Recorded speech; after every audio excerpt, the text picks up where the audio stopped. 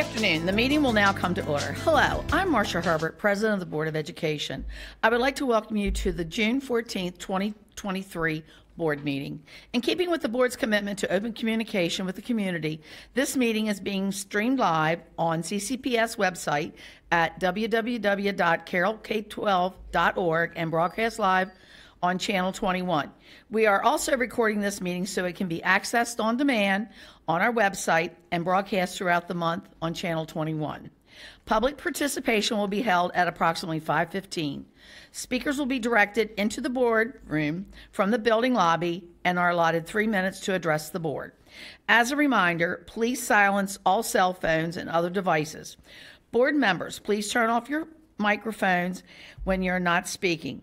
And we are going to go back into closed after our public meeting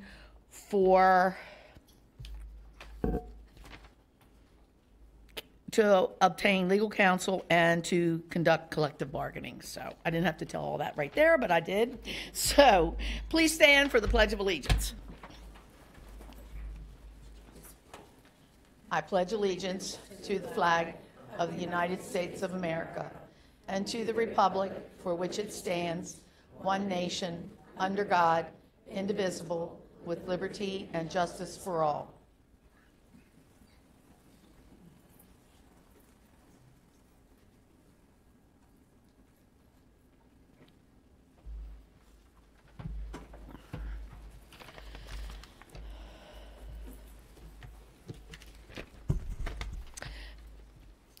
All right, we need a motion for the approval of the agenda. So moved. So moved by Ms. Battaglia, seconded by Dr. Dorsey.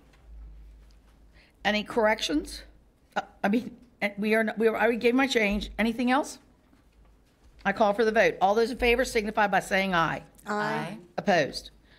It passes unanimously. Now I need a motion for the approval of the minutes for the unapproved board meeting minutes on May 10th, 2023.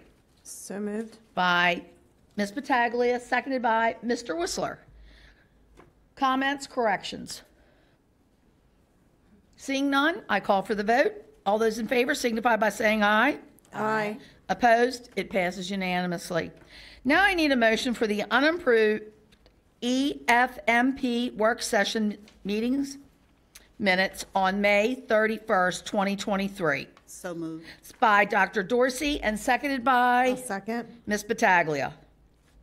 Comments, corrections? Seeing none, I call for the vote. All those in favor signify by saying aye. Aye. Opposed? It passes unanimously. At this time, I would ask for the Carroll County Student Government Report. Welcome. Good evening. Hello everyone, I hope you're all having a lovely day. My name is Flamatu Fofana. I'm a rising senior at Liberty High School and your new CCSJ president for the 2023 to 2024 school year. I look forward to getting to know all of you through these reports, hopefully other events and vice versa. Although our new executive board and staff have not met yet, we're already trying to hit the ground running, revitalizing CCSJ and focusing on teaching students how to advocate for themselves. Our executive board consists of AJ Sebian, our vice president from Westminster, Enya Slawinski, our secretary from Century, and Audrey Ong, our second vice president from Sykesville Middle. As you can see, we have a slightly regionally diverse board this year, which I'm very happy about, and similarly, we've tried to have our staff reflect that same way. Our officers are already preparing for the new school year by getting to know each other through a bonding with Mission Escape Room Fun. And we have some other events in the works, such as our CCSJ Advance, which takes place sometime in late summer. And we highly encourage students from all high schools and middle schools to attend. In years past, CCSJ has been focused more so on benefiting those inside of it than outside. And for our students to become better advocates, we have to give all students the chance and opportunities to come to our events and learn new information.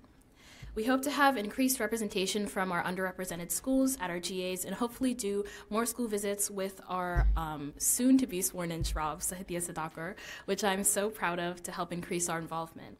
Finally, I will be attending MASC's Advanced and Executive Board meeting in Montgomery County on August 1st and 2nd. And if you have any students interested in getting involved in leadership roles, please consider signing them up on the MD Stuco page, as we'd like to be as transparent as possible and provide as many opportunities to our students as we can. Thank you so much for your time, and have a great rest of your evening. Thank you very much. At this time, we will have the seating of the 48th student representative to the board. And I would like for everyone to go down in front of the dais, please.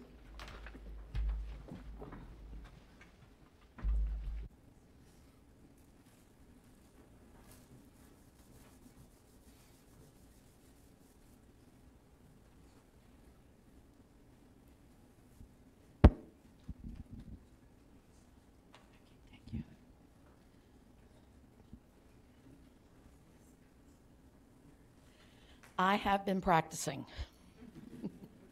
Welcome. And now I would like to ask board members to join me in front of the dais for the seating of our new student rep. It is with great pleasure that we, the members of the Board of Education, seat Sahithya Sudhakar as the 48th student representative of the Board of Education. Sahithya is a rising junior at Liberty High School. The board is pleased to have her as a representative and advocate of students' issues and student experience within Carroll County Public Schools. We also welcome Sahithya's family, and we would like for her father to stand up, Sudhakar Krishnaswamy. Was that okay? Okay, I was close. And mother, Shri Vijay Sudhakar. Sahithya, please come and join us, and congratulations.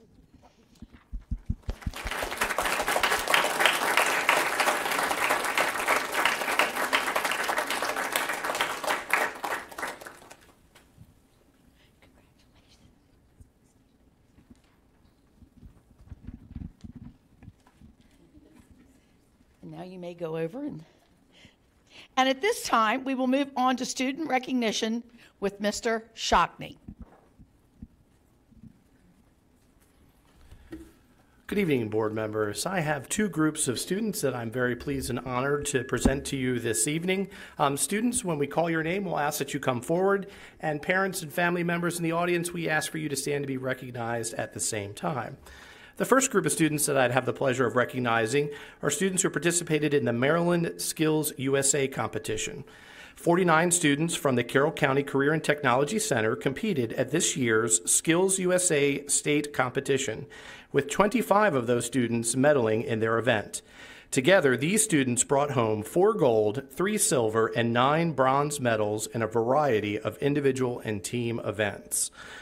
The gold medal winners automatically qualify for the Skills USA Nationals to be held in Atlanta during the week of June 19th.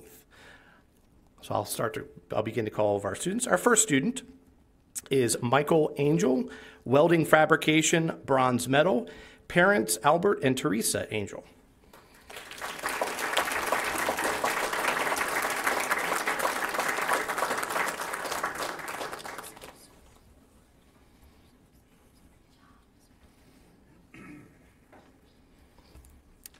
Our next student, Leah Marshall, advertising design, gold medal. Parents Melinda Deal and Scott Marshall.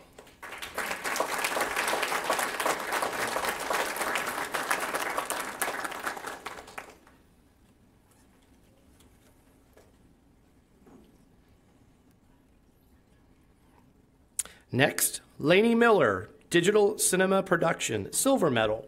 Parents Jeffrey and Rebecca Miller.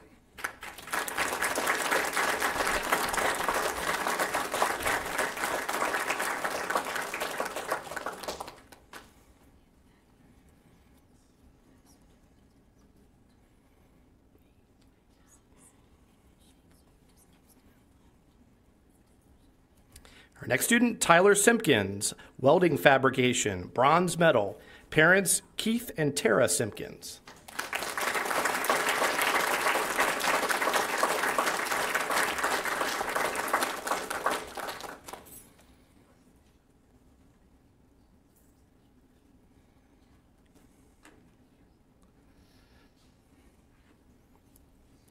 Next, we have Katrina Thompson, welding sculpture, bronze medal. Parents Thomas and Shannon Thompson.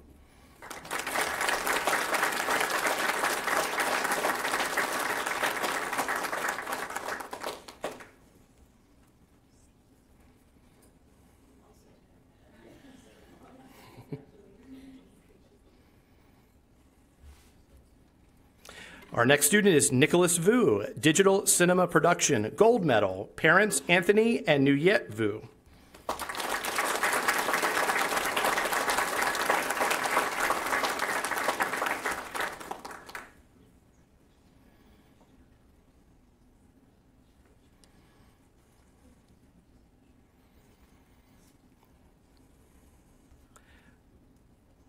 The next group of students I'd like to recognize are our Carson Scholars.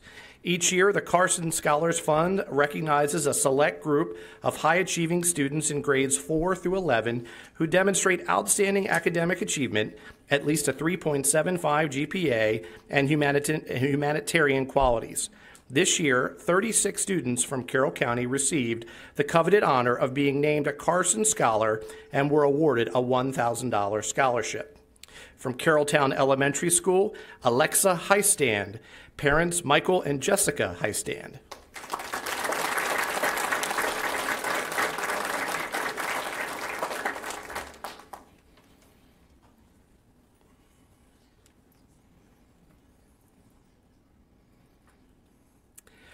From Cranberry Station Elementary, Ava Chachio. Parents Vito and Stacy Chachio.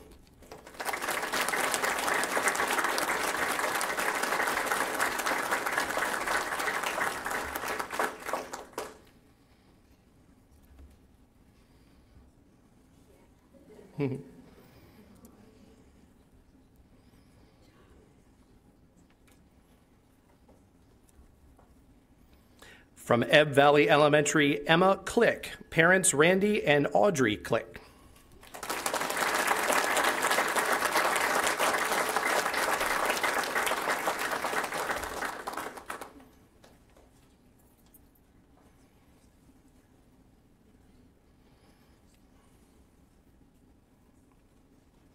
From Eldersburg Elementary, Gavin Andrews. Parents Kenneth and Kristen Andrews.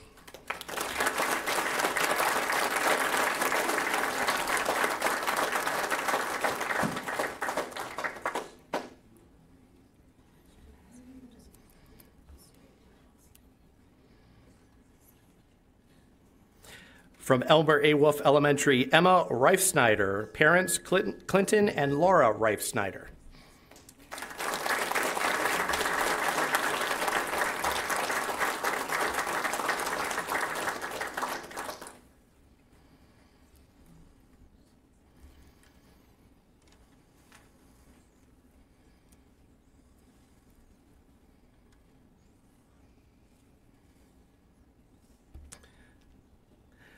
From Freedom Elementary, Mukesh Suresh Babu, parents Suresh Babu Manavajajan, and Anurhatha Subramanian.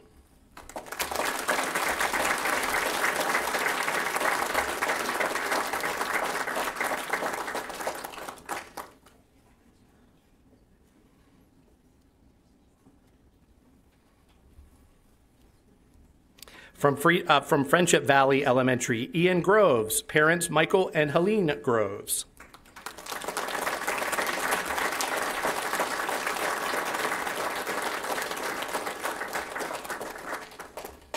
He's very shy. That's okay.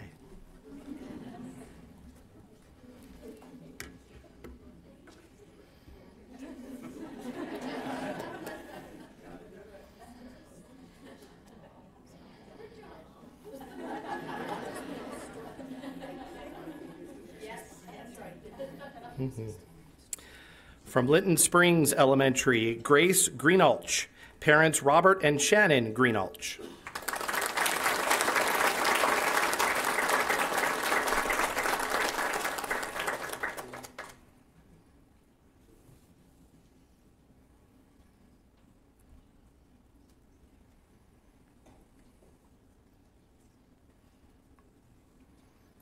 From Manchester Elementary, Noah Bresnicki, parents James and Shelley Bresnicki.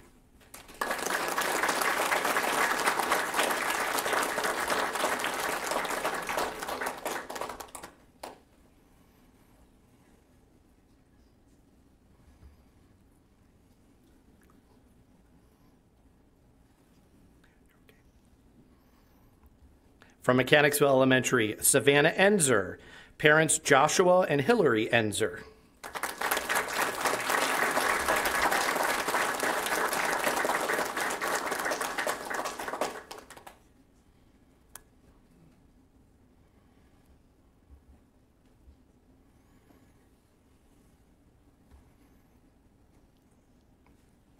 From Runnymede Elementary, Rebecca Johnson, parents Michael and Sandra Johnson.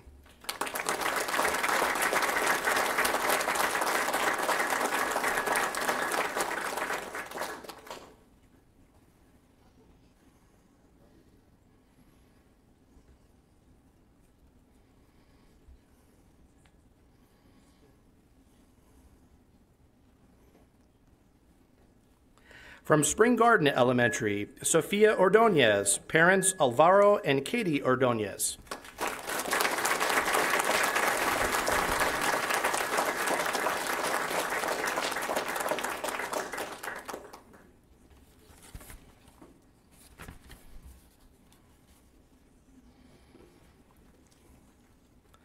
From Tawnytown Elementary, Colton Nelson, parents Joseph and Nicole Nelson.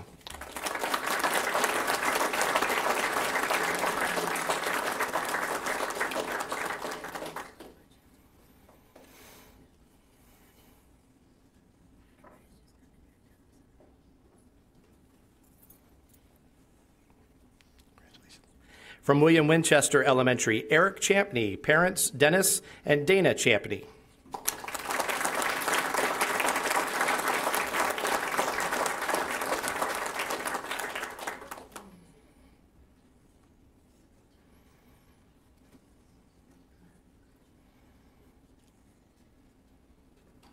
From Winfield Elementary, Kaylin Reed, parents Stephen and Amy Reed.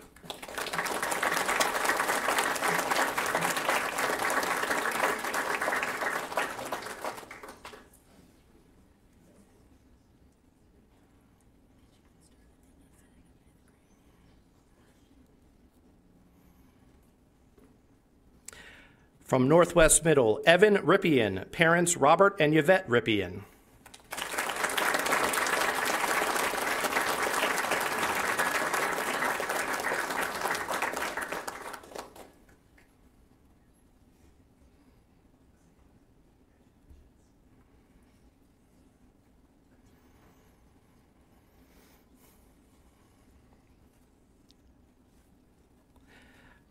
From Sykesville Middle, Rachel Carpenter, parents David and Heather Carpenter.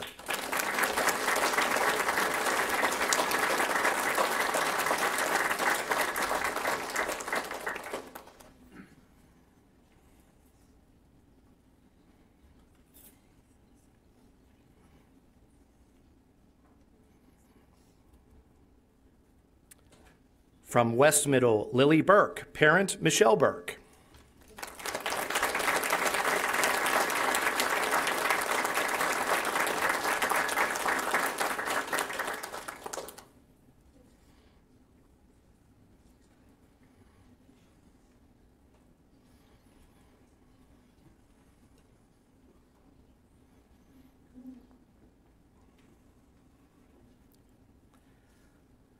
From Century High, Jill Viramgama, parents Vijay and Shanabin Viramgama.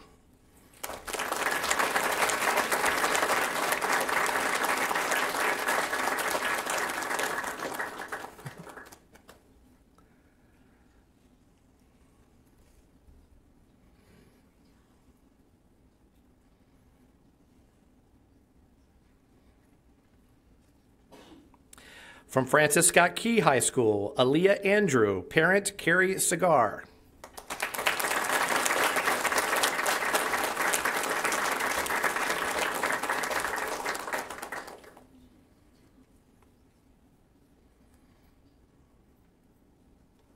From South Carroll High School, Madeline Benfer, parents Gregory and Amy Benfer.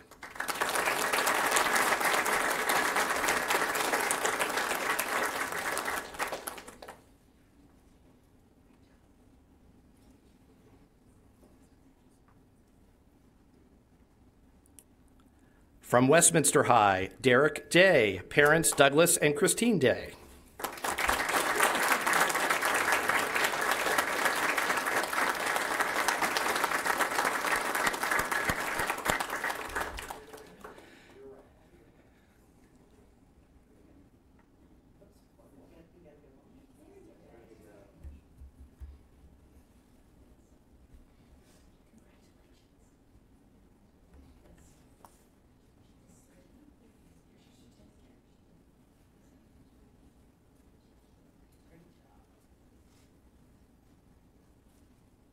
Derek, you're fine. You're almost there. Right back. Nope, you're right back.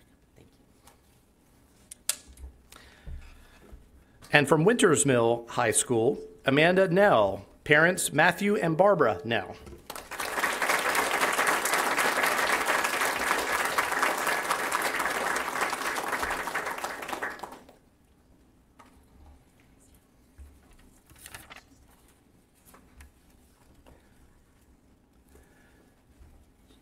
Very importantly, have I missed anyone in the audience? Students, thank you so much. Families, thank you so much for your ongoing support and guidance and for sharing your children with us. Thank you.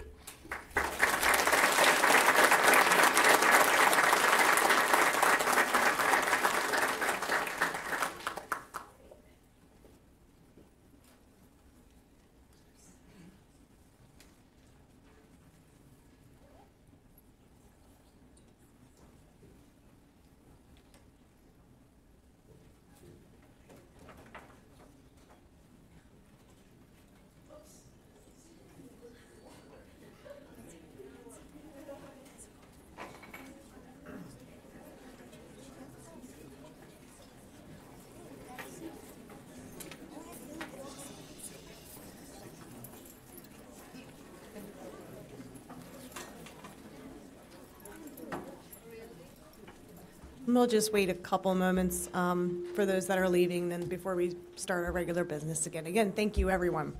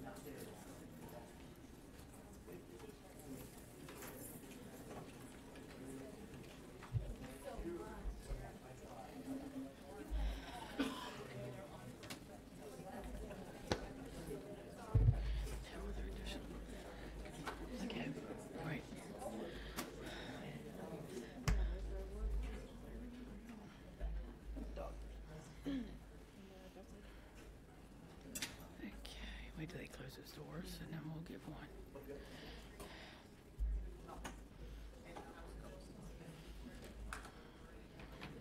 Here they come in.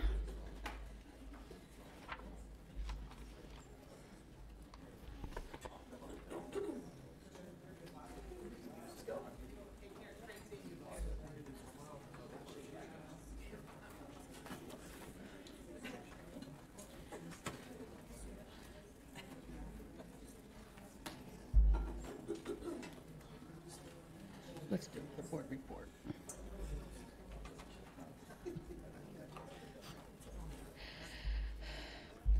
All right.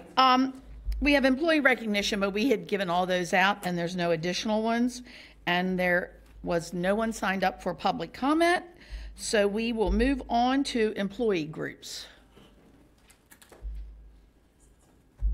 Welcome. Thank you. Hello, Superintendent McCabe, board members, and commissioner. I am not Celeste Jordan. I am Josh Davidson, the Vice President of CCEA, substituting for Celeste. I can tell you that my needlework skills are not on par with hers. Actually, they're non-existent. But let me give the report as best I can, and hopefully I do it justice. So this past Friday was the last day of the 2022-2023 school year. Woohoo! We hope all the students of Carroll County Public Schools had a successful year of learning. We hope all the educators of Carroll County Public Schools had a fulfilling year as well. There are 88 days between, not that we're counting, between June 9th and September 5th. What do you do with all those days? CCEA suggests reading. Parents, please read to your children each day for 10 to 15 minutes. The benefits of reading to children are improved language skills, development of imagination and creativity, increased concentration, cognitive development, and improved parent and child relationships. Let your child read to you. Make sure your child sees you reading for pleasure. They will model your example. Summer reading helps children tackle summer learning loss. Make time for a trip to the Carroll County Public Library. They can help your child find reading materials of interest to them. Carroll County Public Library has more than traditional books for loan, and they have a variety of programs. If you are planning a vacation this summer, check out materials related to where you are planning a vacation. Like, read Misty of Chincoteague. I don't think anyone ever reads that anymore. Bring it back. Before you head to the Wild Ponies of Assateague. Think back to what your favorite book was and read it with your child. Personally, my favorite was Wayside School is Falling Down, another one that needs to make a comeback. Imagine the effect on your child if they read for at least 15 minutes for those 88 days. Books allow readers to see characters who are like them and characters who are different from them. Books reflect the environment around us and allow us to visit places around the world. Books can transport us through time and space without ever leaving our chair. CCEA wishes students and educators a safe, healthy summer. To the graduates of CCPS, please be safe and have a happy, successful life. Remember the words of Pele. Success is no accident. It is hard work, perseverance, learning, studying, sacrifice, and most of all, love of what you are doing or learning to do. Board of Ed members, don't worry, Celeste will be back in January. Thank you. In July. That's okay. All right, do we have any other employee groups this evening?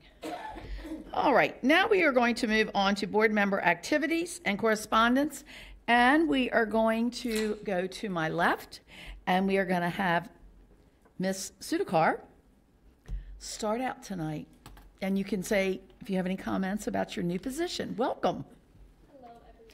Oh, I got to press the button. Hello, everyone, and hello to the Board of Education. You don't have to hold on to it. Oh. Is it red now? Is it Yes, still it red? is. You're good All to right. go. When you're Already finished, getting started. hit it again.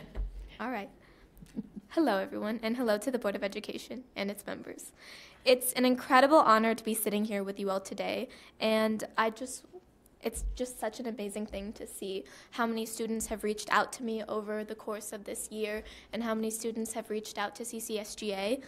This role has become increasingly important for the role of student voice, and I cannot wait to speak and represent the students of Carroll County.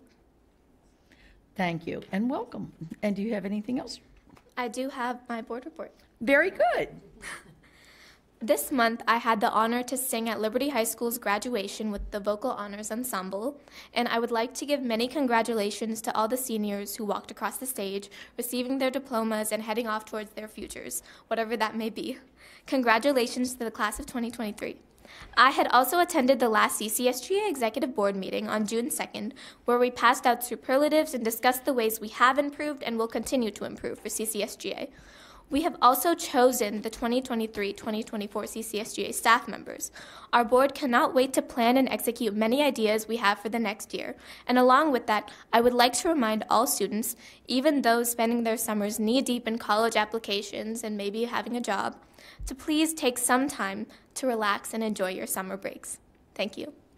Thank you very much. Ms. Savigny. Thank you, Ms. Herbert. And welcome, Sahithia. So great to have you up here with us.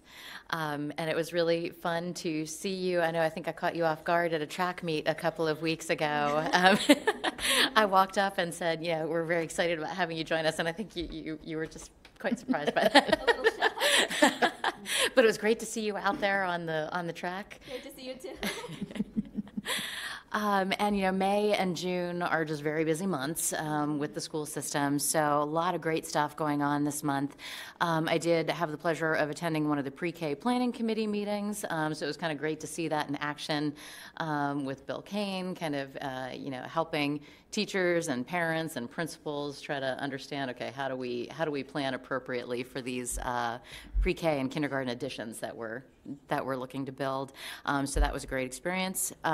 Also, we had a walkthrough of the old East Middle School. Mr. Carver and Mr. Marks did a great job with that. It was great to see so many members of the community out there kind of saying farewell to their old school, whether it be the old East Middle School or whether it be the old Westminster High School. Like, there were a lot of folks from the community. It was great to see everyone out there kind of in support of this, and everybody was very excited to see the progress being made on the new building. So that was a good evening. And, of course, graduations. The graduation at Gateway, it's always one of my favorites because you get to hear so many of the personal stories of the kids as they're walking across the stage. So it's always tough to maintain your composure. There were a couple of stories that were very tear-evoking, but it's just a very special night, and congratulations to all of those students. And I also got to congratulate a lot of the kids and be at the Westminster High School graduation. So that's kind of a special one for me because my kids go there, know a lot of the kids, and they did next year's going to be a real tough one for me as my daughter walks the stage. But it was just it's so exciting to be at graduations. It's like the culmination of so much effort on behalf of the students. So just want to congratulate everyone across the county, all the students that graduated this year. And the last item was yesterday. I actually had the privilege of joining the Health Teacher in Service Day.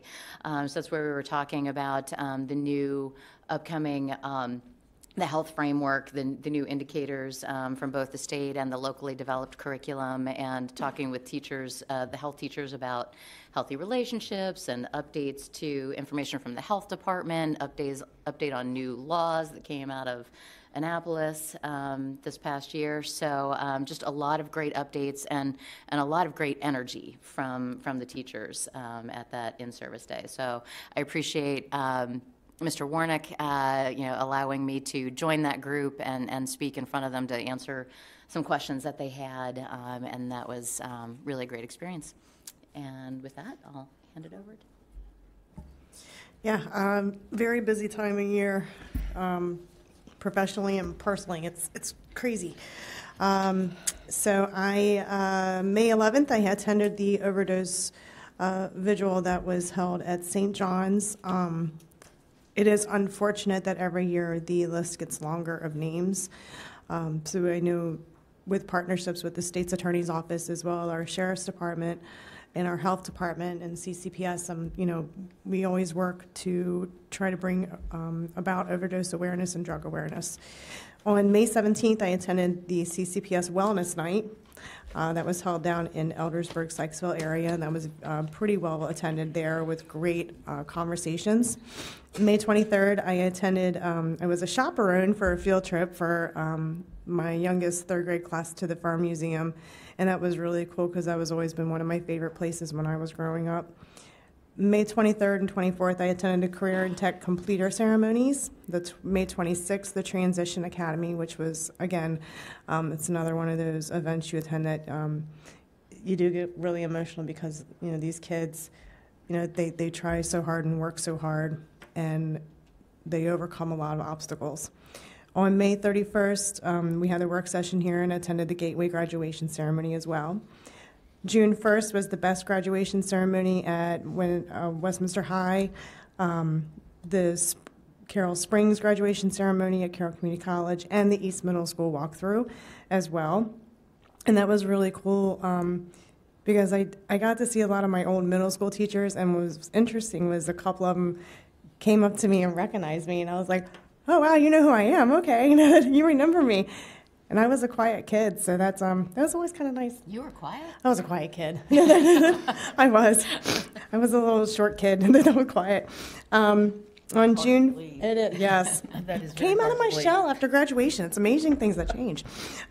June 4th, I participated in my first 5K, and I don't count Disney as part of my 5K. That's fun time, but this was actually like I worked the 5K, and my daughter had participated in Girls on the Run, so that's why I was her partner, and it was so that was really fun and interesting.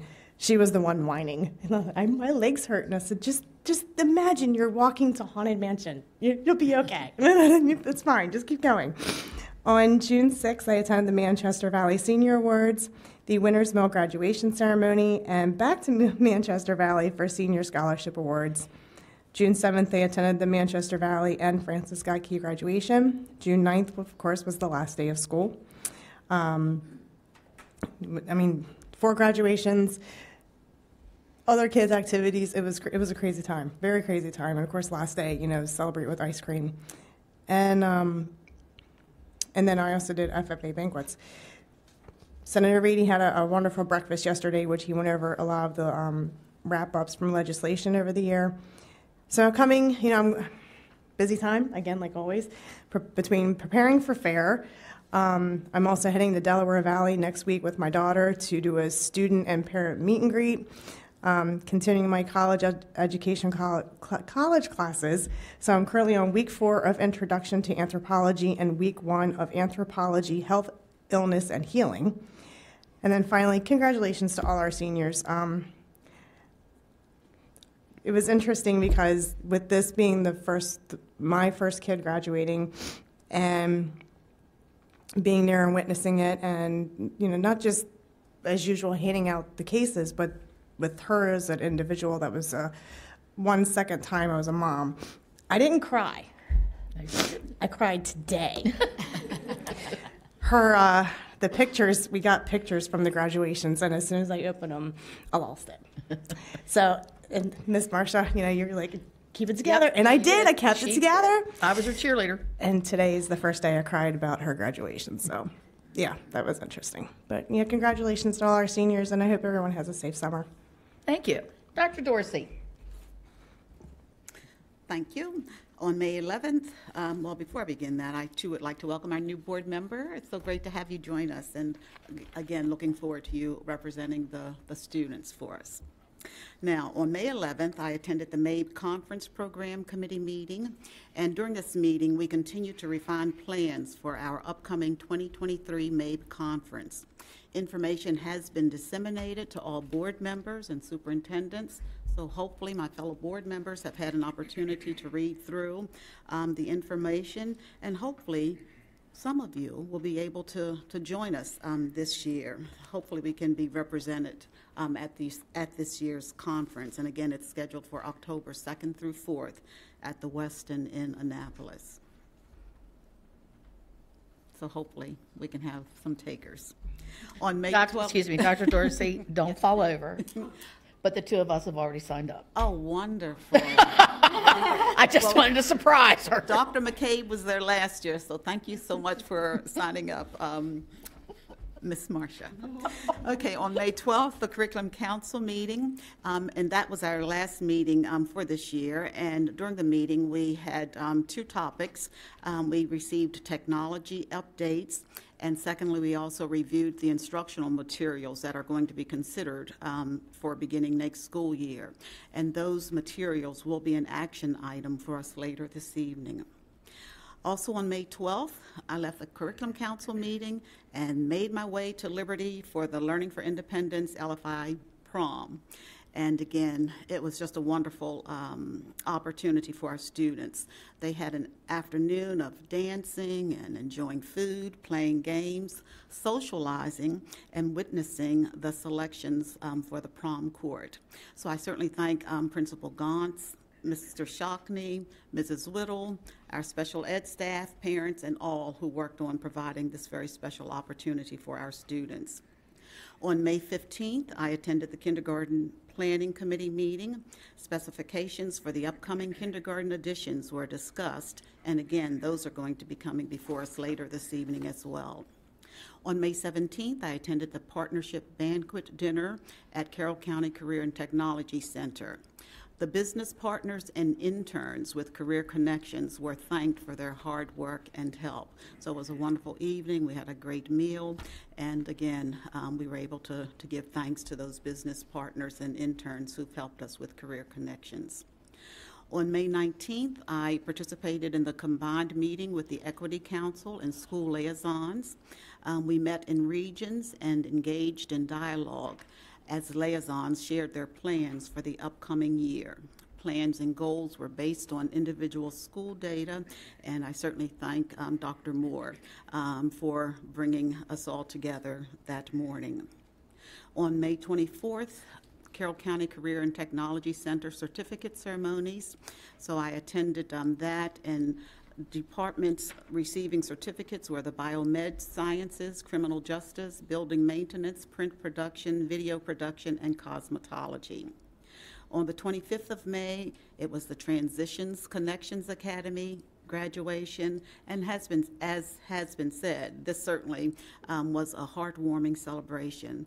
It recognized and celebrated each student's achievements, talents, and unique gifts. On May 31st, we had our board work session on our school facilities master plan, and that evening, the Gateway School graduation. And again, each graduate was formally recognized by a faculty presenter. So that was another beautiful celebration. On June 1st, the best certificate ceremony, and I'm just repeating, it was a wonderful celebration of students and their accomplishments. Later, we had the Carroll Springs graduation, again, a wonderful celebration, this time of a fine young man and his accomplishments. Later that day, we had our Pride Addition meeting, and specifications for the addition were discussed, and again, will be coming before our board later this evening as an action item. I, too, attended on that day the walkthrough of East Middle. Again, a final walkthrough of East Middle was provided. I had the opportunity to chat with former and current administrators, teachers, staff, and community members. And in talking with those who had attended the school, I could hear the pride and love for their school and the warm stories and remembrances that they shared. Some were waiting expectantly outside of the building. They were waiting for their former classmates so that they could arrive and go through the building one last time together. There were yearbooks on display, and there was even one person who had the very first yearbook that was published for the former Westminster High School. I did have a few people ask whether bricks from the school are going to be sold when the building is taken down, because they said they'd love to have a piece of their former high school as a special remembrance. So that might be a thought. And during the week of June 5th, I attended the high school graduations. Many congratulations and best wishes to the classes of 2023 and to all the parents and or guardians of the students. Thanks also to the administrators, school faculties, and staffs for preparing our students for this major milestone and for planning the beautiful ceremonies and celebrations. So it was a job very well done. And finally, I wish all teachers and staff members a very safe, relaxing summer, and happy, safe summer also to all of our students. And teaching and being in education just gives us an opportunity each year to sort of reset. And no matter how positive the year has been, or maybe no matter how many changes you wish you had have made during the year, we always get an opportunity to start again. So that's pretty unique to our teaching profession. So I hope that everyone gets rested and recharged for next year, because believe it or not, it'll soon be here. I think I heard the number of days that were shared, but we know how quickly time flies. So anyway, hopefully everyone has a great summer. Thanks. ahead, Mr. Whistler. All right. Well, welcome to June and happy Flag Day, everyone. First, welcome to the board. I know you're going to be a wonderful new colleague, and I've been on the job now for 7 months, and my only word of advice is just be yourself, add to the discussion because your voice matters. So I'm really glad you're on the board with us, so welcome. As far as my schedule, I did attend one PTA meeting this past month at Mechanicsville Elementary on May 25th. I was so glad to learn that their PTA had a record fundraising year. So again, it's just a testament to our parents and our community. That PTA is so incredibly organized and so focused on helping students and teachers succeed. So I really appreciate their efforts. On May 31st, I attended the Educational Facilities Master Plan meeting with my colleagues. I do encourage the public to review that meeting because it gives great insight as to the process we use within Carroll County Public Schools to upgrade our facilities, address aging facilities, and I learned a great deal at that meeting, and I really encourage folks to watch that meeting. I did attend all 15 certificate and graduation ceremonies between May 23rd and June 8th.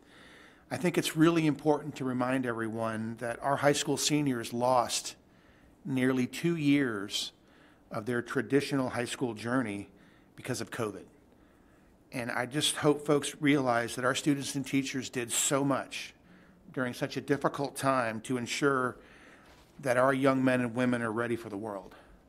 It's a true testament of our teachers and the devotion of our kids and our students to just buckle down and make it happen.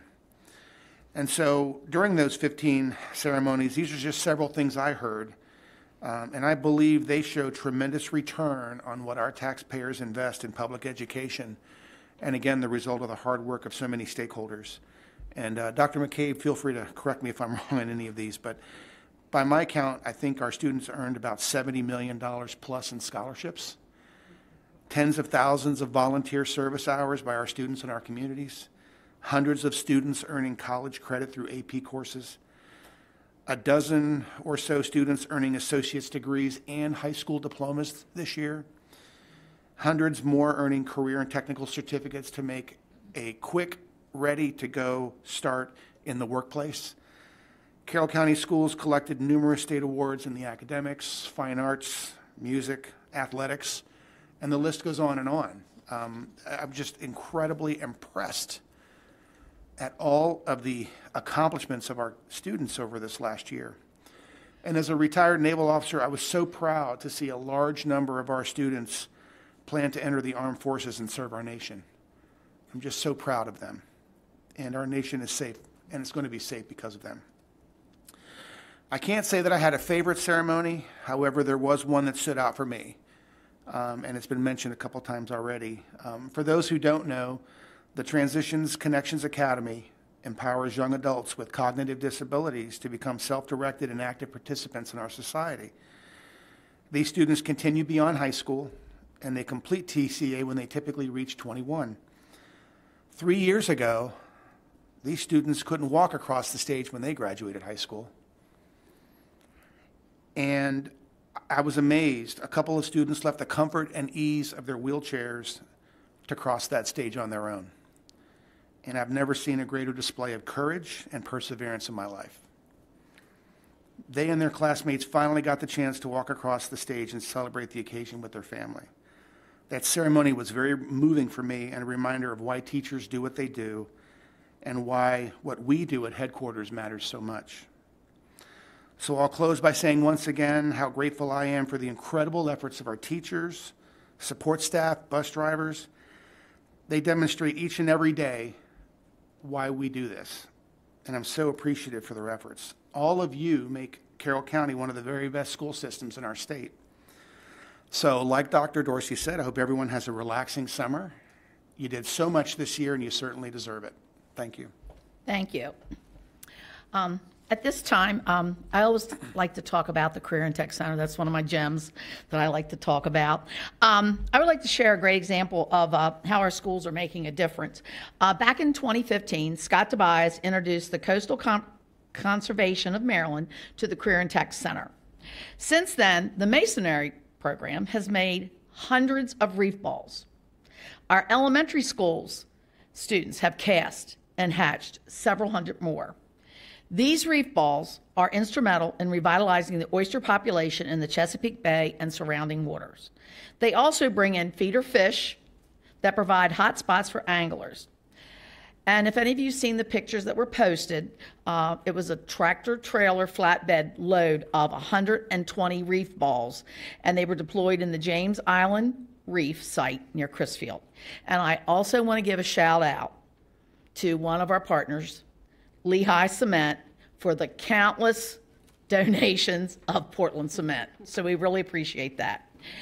I've been to partnership dinners, I've been to play days, I've been to farewells, I've been to certificate ceremonies and graduations. But there are two people in this room that I want to recognize tonight. Mr. Duffy and I go a long way, and now he's covering his face.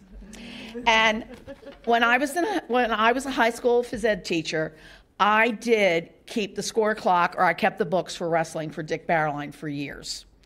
And I really did become involved with that wrestling family, and of course, Mr. Kyler. And I heard through the grapevine that Mr. Duffy was being nominated for the Maryland chapter of the Wrestling Hall of Fame.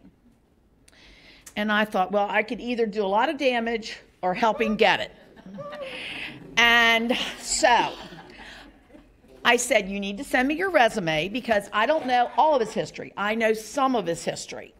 And he gave me that. And I will tell you, if anybody wants to see an impressive resume, that man has one. Now, I don't know if it's all true or not.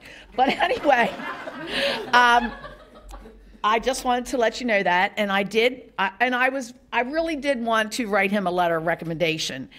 And then Mr. Collar called me and he says, well, your guy got in.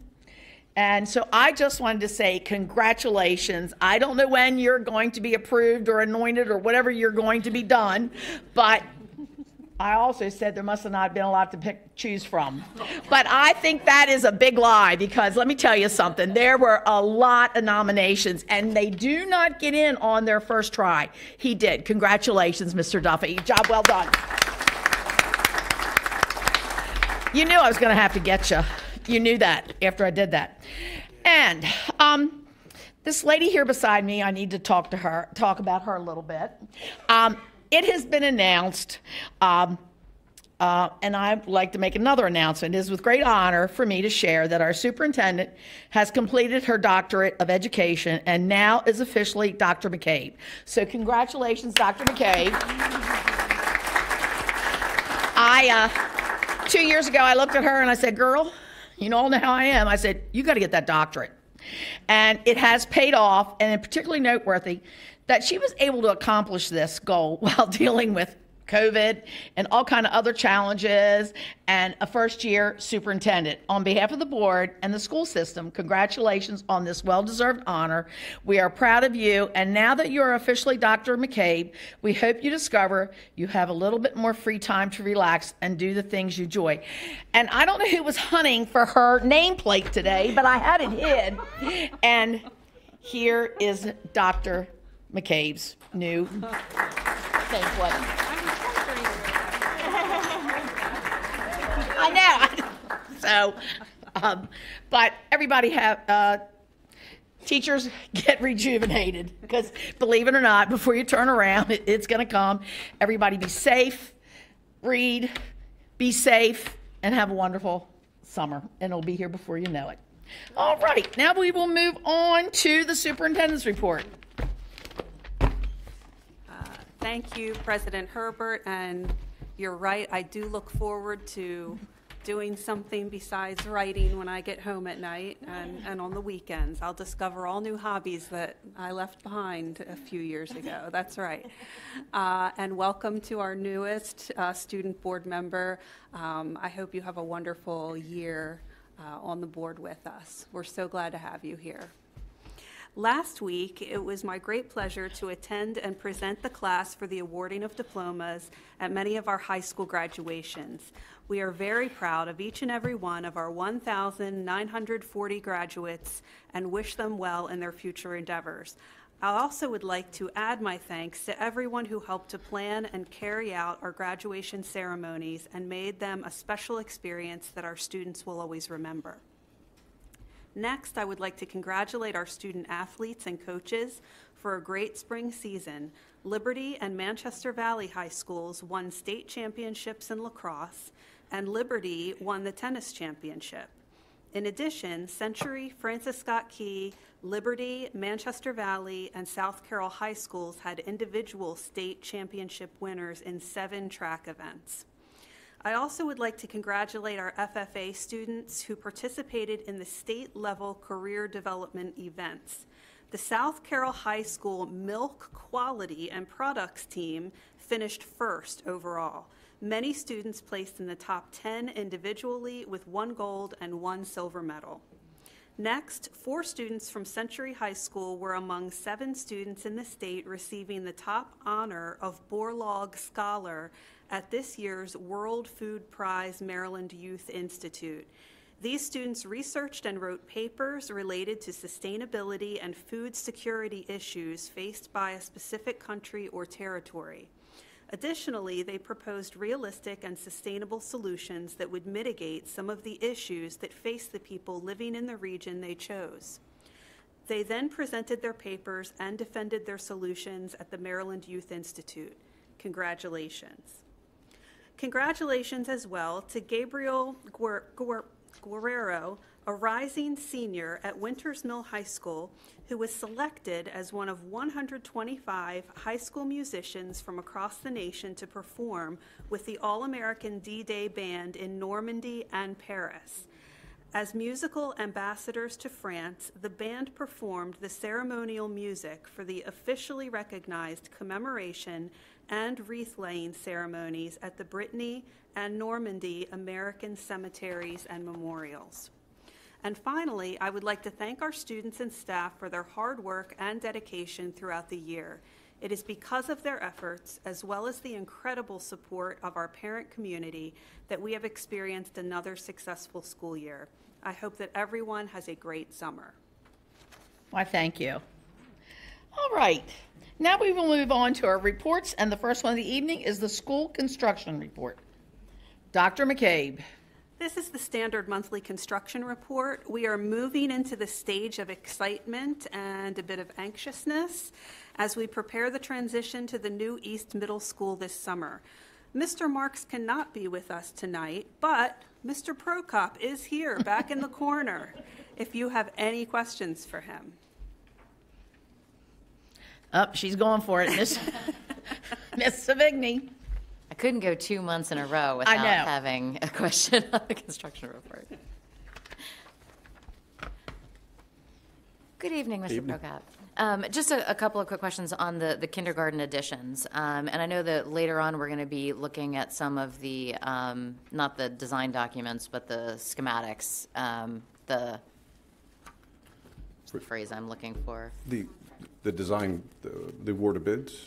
For the award of bids, but this says the recommendation for the contract award will be presented to the Board of Education, and it's not for the building. This is No, just design. It's for right. So it's the contract award for the design, right? Just wanted to be specific about what we were going to be looking at, because I think there's some overlapping items that I'm probably going to have questions about when we get to the award of bids. So okay, just wanted to understand that.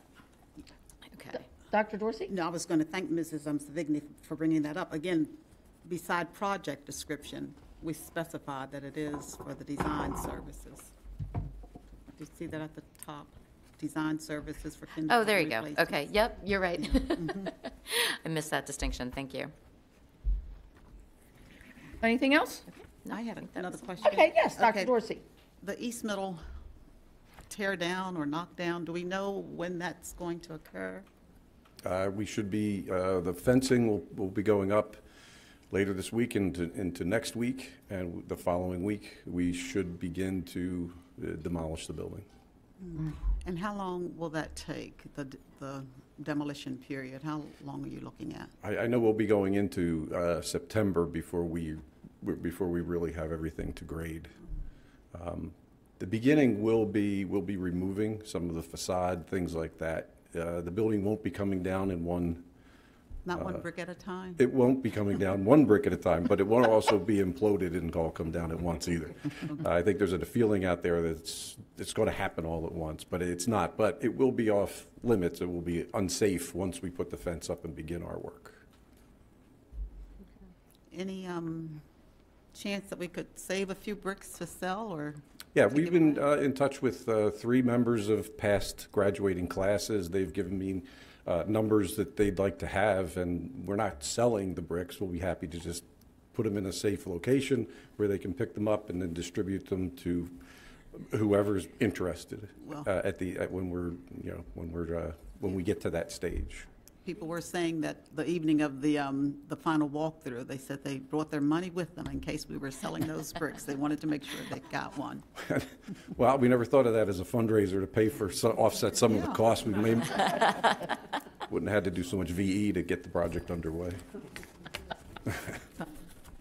All right. And just kind of along those lines, there's nothing that we're anticipating any issues with the school being ready to open its doors for the first day of school in September? We anticipate every issue. That's why we don't sleep, and I don't think Jim sleeps either.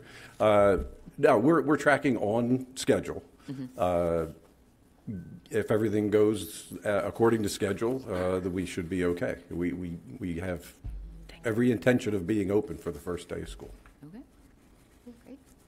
All right, thank you. And now, Dr. McCabe, we will move on to personnel transaction items report, please.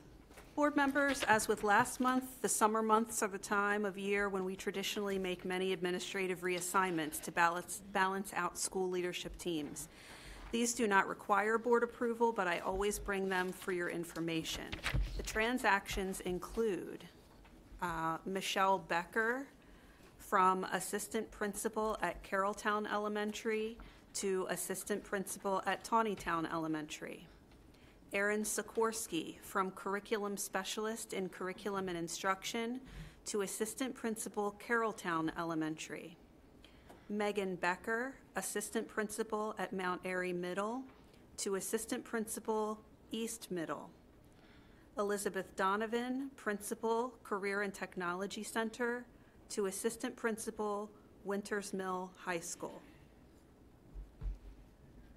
Comments, questions? Thank you.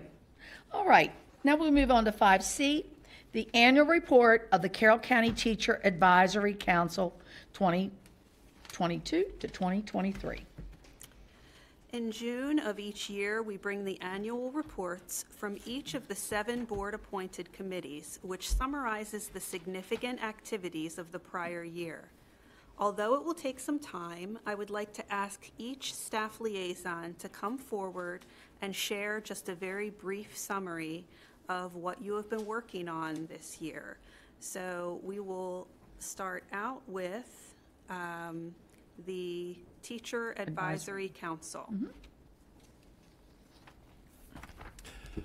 Good evening, board members. Our Teacher Advisory Council, as usual, met twice this past school year. It is a group that represents our teachers across all of our schools, levels and disciplines as well.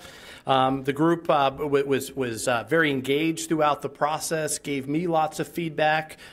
They developed the agenda around topics that were of interest to them, and I also put in some topics that where I really appreciated and wanted some feedback. But everything from team building to discussing our second step and sources of strength programs.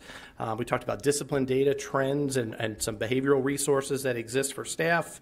Our model for quality instruction, what's new with some technology resources that we've had historically around Performance Matters.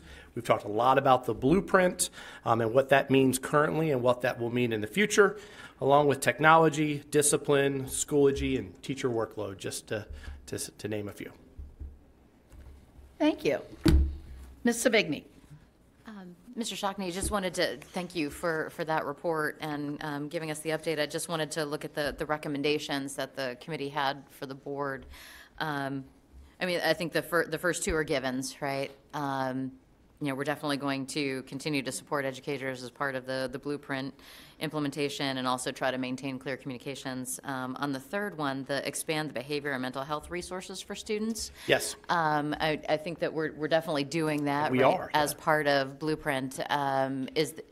Is there anything in addition to that? Like, was there any concerns that the TAC had? Well, I think not unlike what we have historically discussed here, in that the complexities post-pandemic and that our students are facing as it relates to social, emotional, and behavioral resources. The resources that we're adding are very strategic through the lens of compensatory education. I think a common, I think some feedback would be is, obviously we're targeting those new resources in some very strategic places, but continuing to expand those to more system-wide will continue to be of benefit to our students. Okay, I would certainly be interested in hearing any specific recommendations from a behavioral perspective from that group. I mean, like you said, we're targeting very specific areas for schools with those new resources through the blueprint. But if there are I think it would be the same. It would be the same thing. Our counselors, our mental health therapists, our social workers, the same resources that we're strategizing through compensatory education, expanding those across other, all schools would be of tremendous benefit to students. Okay. Thank you. Thank you. All right, and now we will have the annual report of the Carroll County Career and Technical Education Local Advisory Council. Let's see, is There Mr. he is. Eccles in the room? There we go.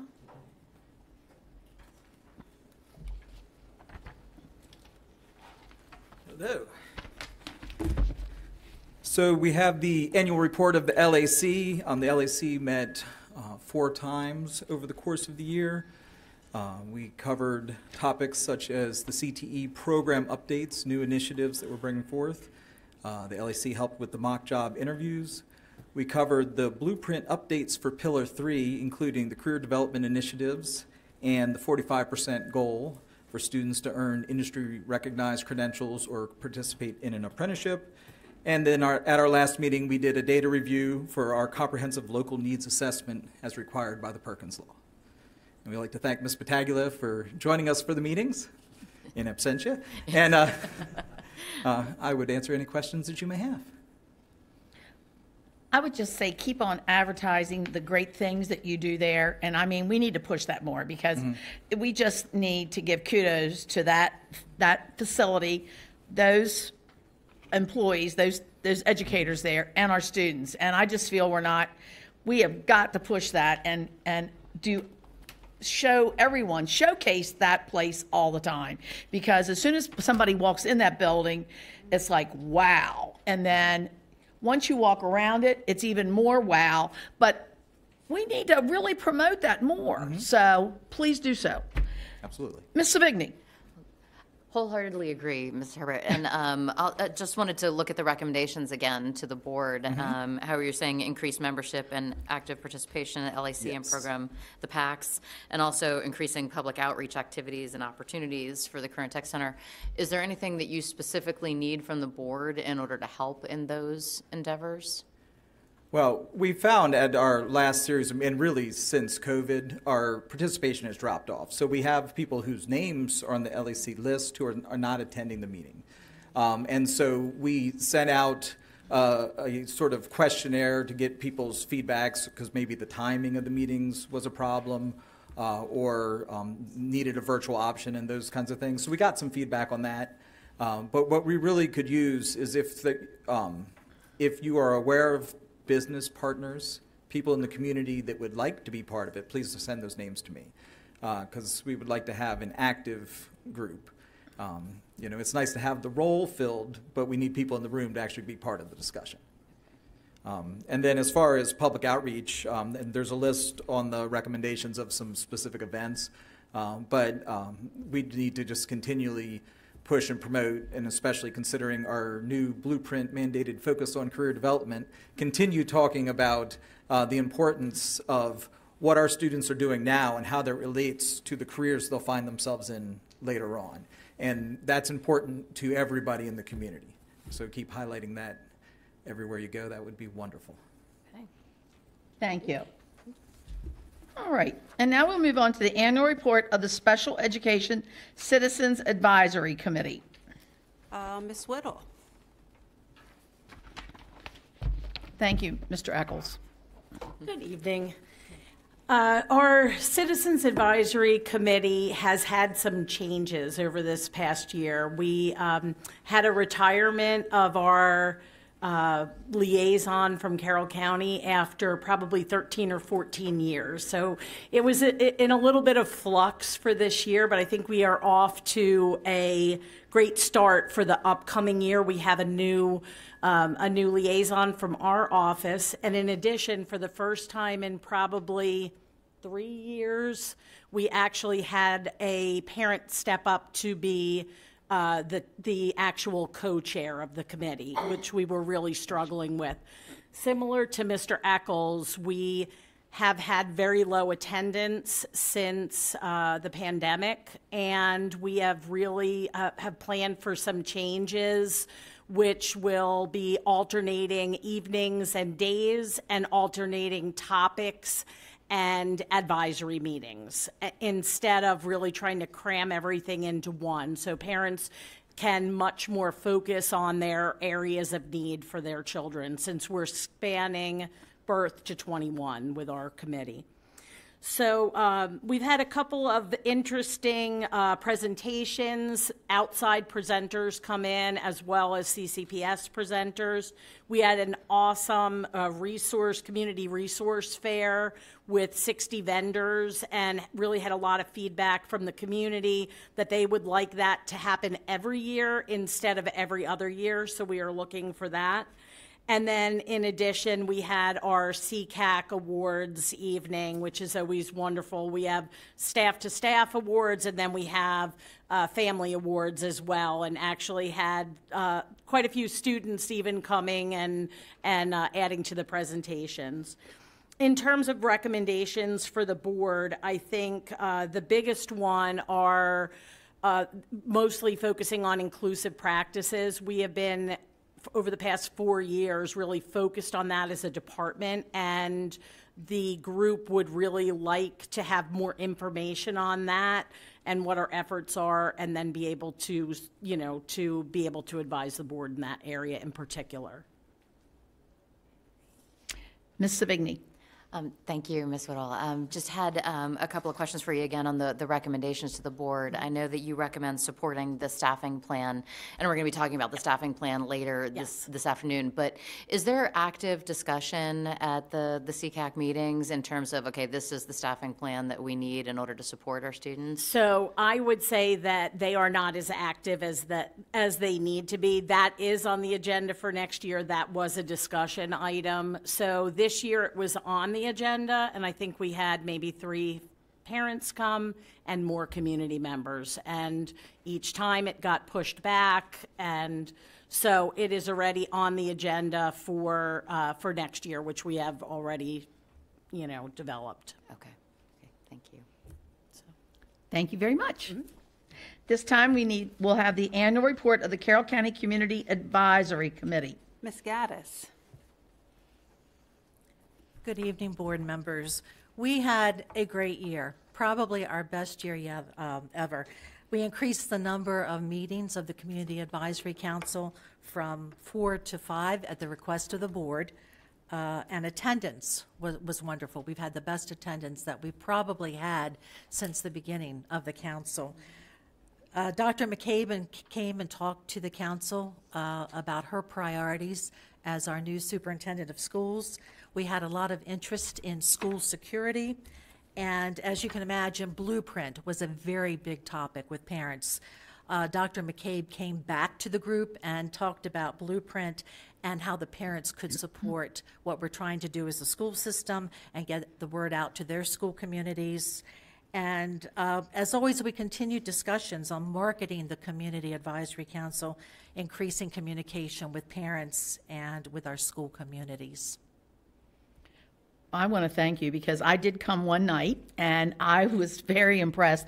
There was a lot of engagement from everyone.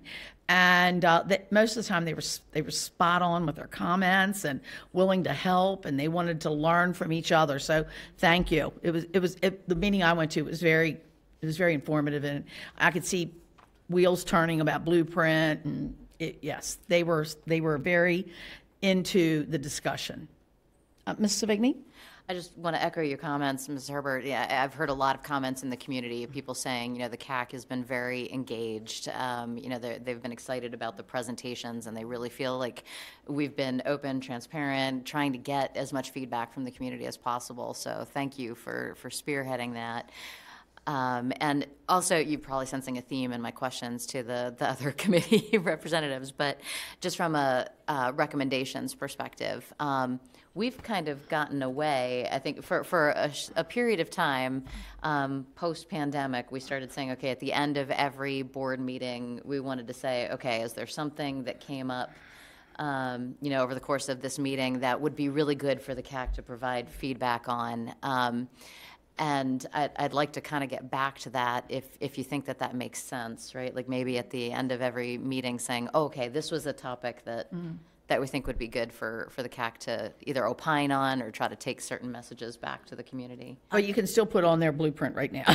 Well, and I can tell you, we have a full agenda for next year of items that they would like to study. Okay. And I would like to thank you for the board's support. I know that CAC has been a topic of conversation for many years with the board, and I feel like it really came together this year. We had good meetings and we had great participation, and we're really looking forward to next year. They were really energized at that meeting. Yes. I was like, I think I went to two because you were, yes, she was away. But I was very impressed, and they were all very engaged. Thank you. So are there ways that we can, are there plans to specifically use the CAC at this point to provide input on the Blueprint? Yes, and that's part of what Ms. Gaddis was talking about when she talked about they have a full agenda already for next year. And the first thing they've requested for next year is for Dr. McCabe to come back again at the first meeting and give an update on Blueprint and talk more about what they can do to support what we're trying to do as a school system. Okay, great. Okay. Thank you. All right, and now we will have the annual report of the Carroll County Curriculum Council. Oh, oops. Did you? Oh, I'm sorry. Hold on, we got one more question or comment. She's learned how to press the button. Yep. Just a comment, I was able to attend the CAC meetings this year as a student representative, and it was just fantastic to see that parents were really willing to hear what I was saying as well, and I was really excited to hear that a lot of the thoughts that parents and students had were able to be aligned, and that was just really amazing. Thank you. And we'd like to thank you for being there and providing the student perspective. It's very helpful for the group. Thank you. Now, Mr. Wernick. Good evening. Curriculum Council actually met 5 times this year. We had an additional session. So we had 4 actually council meetings, Curriculum Council meetings, and we had 1 materials workshop meeting. The November meeting started off, we were talking about mental health. We really wanted to look at second step, sources of strength, and how we are addressing the curriculum through to support mental health. In our January meeting, we then transitioned to really looking at the elementary social studies program and what that program actually entails, because some of the standards have changed. So we looked at materials, we looked at field trips that may be beneficial, as well as the curriculum. We also had a gifted and talented and advanced academics session, and it actually piggybacked on when we had the presentation to the Board of Education. So the council had a lot of questions about that and where we're moving with gifted and talented program, in the future. In March, we thought it was a great time to really look at the blueprint and what does the blueprint really look like for a curriculum? What does it look like as we look at pre-K as well as instruction? And then we took the other part of that session, and we really reviewed the materials. We looked at the materials, we discussed the materials, and it was the first time that our curriculum council actually saw the materials. They were all presented, they were sitting in the back, and we had about an hour or so where anybody could grab the materials, look at them, and we discussed. We just had an open discussion and forum. At that point, in April, we actually had a session where all the materials were here at the Board of Education. We were here for the majority of the day. Anybody could come in from the council, review the materials, provide feedback, ask questions to supervisors or myself. And so that was one addition that we included this year. And then in May, we then had updates about technology. The Curriculum Council really wanted to, find out a little bit more about what technology we use, our transition from Google to Microsoft, Schoology, and implementation through technology. And then the final part of that day was really, again, materials discussion. We had a wonderful discussion about a couple books, and it really came to light, how beneficial those discussions were, because talking through the instructional lens and through the parent lens really helped us for our participants to decide how they wanted to vote. And so then we ended that meeting with allowing the participants to vote on the instructional materials that will come to you later tonight. The other piece that I just wanted to glean a couple of areas is, next year, even though we had our evening in April or our day in April where we could actually review the materials, we're actually going to maybe not have it at central office, maybe have it in the community somewhere, because what we found is not everyone may be able to come to central office. So maybe we'll go out in the community, maybe to a public library or a public place that has those materials, so that anybody on the Curriculum Council can attend and look at those materials as well.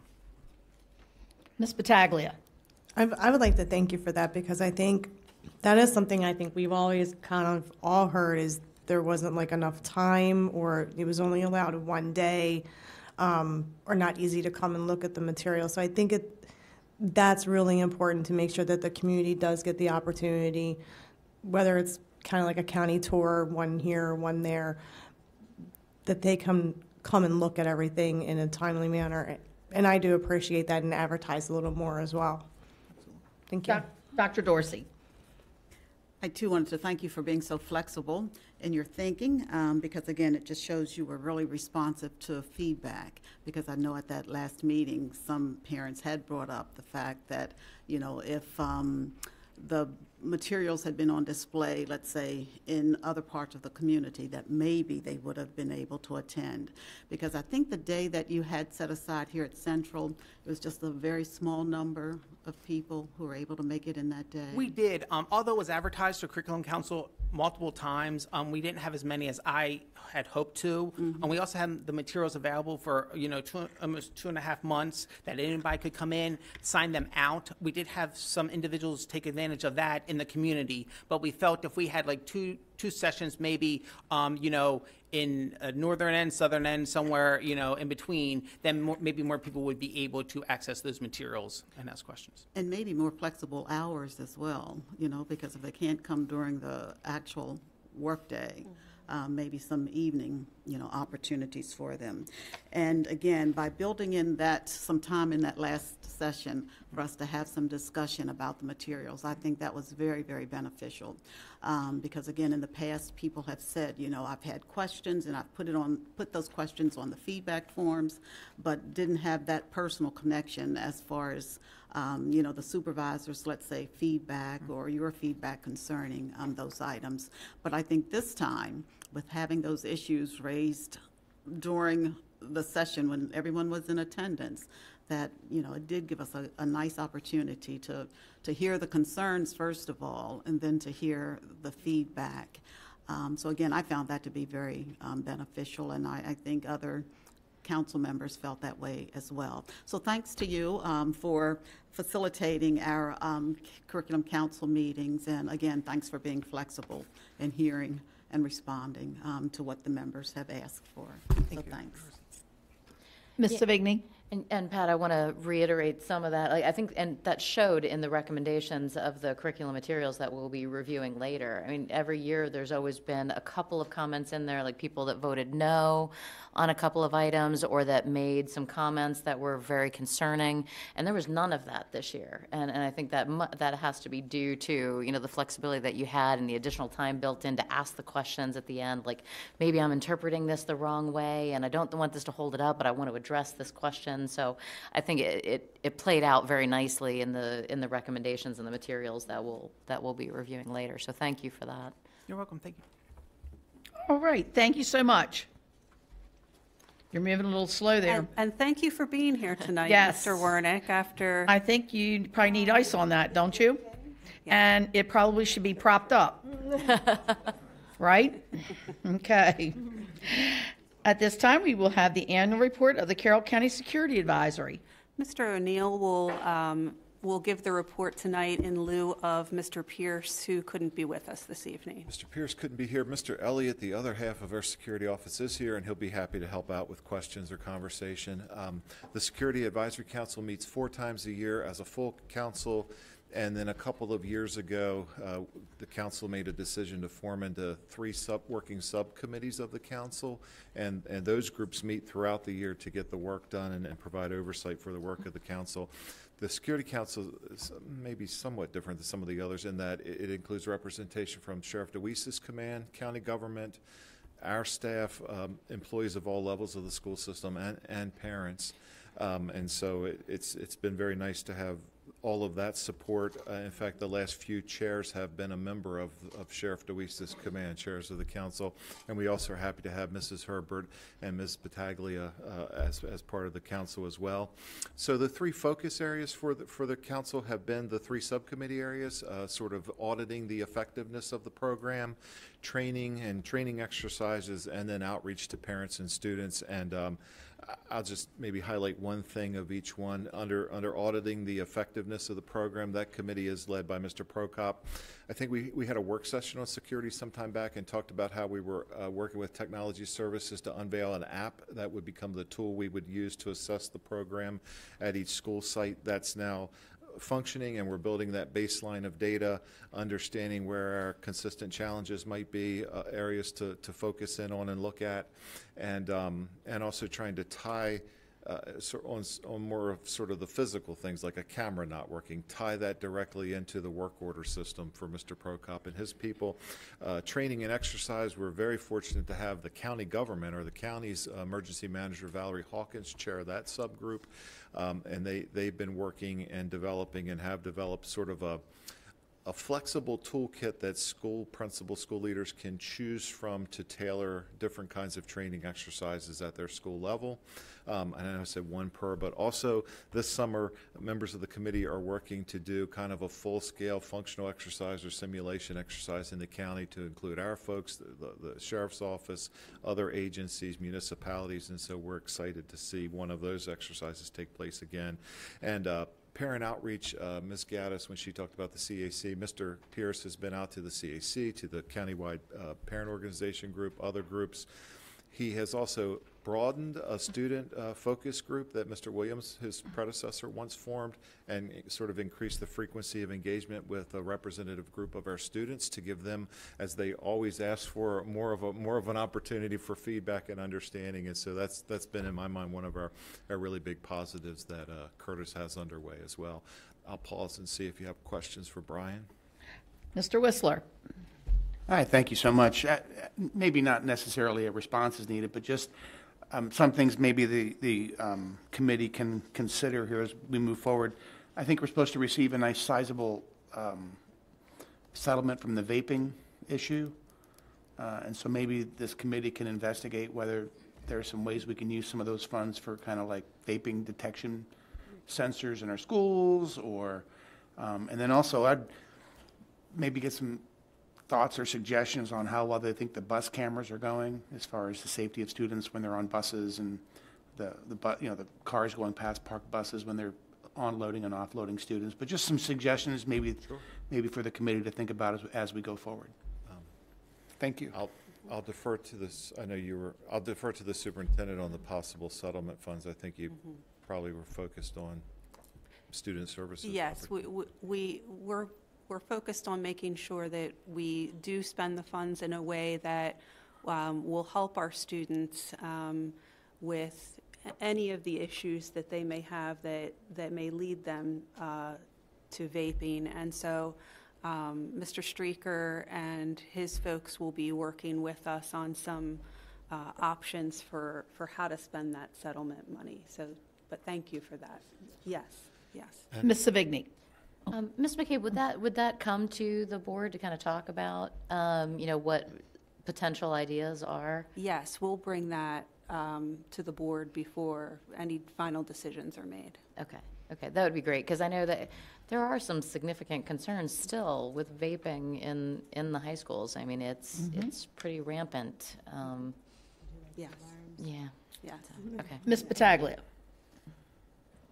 I just wanted to say thank you to everyone from the Security Advisory Council. It's been really important for certain members to understand that there are things that are taking place. Things are being reviewed consistently, constantly. Concerns regarding cameras, doors are being really evaluated and really taken into consideration and being taken seriously. I know one of the big discussions was regarding rec councils because they, making sure that the policy is followed. The doors are locked. They have to have somebody there. And I know some people find it, it's an inconvenience, but sometimes that inconvenience is for safety reasons. So I do appreciate everything that they have done. And not just rec councils, but after school activities. And, Yeah. and that's part of the accountability, but it's not a hammer, not at first. It's changing some culture and getting some consistency over time. So we're getting there.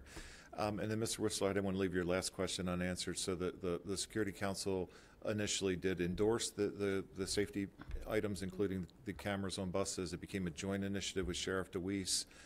He sort of owns that part of it, although obviously it's tied to us. So the council has that information.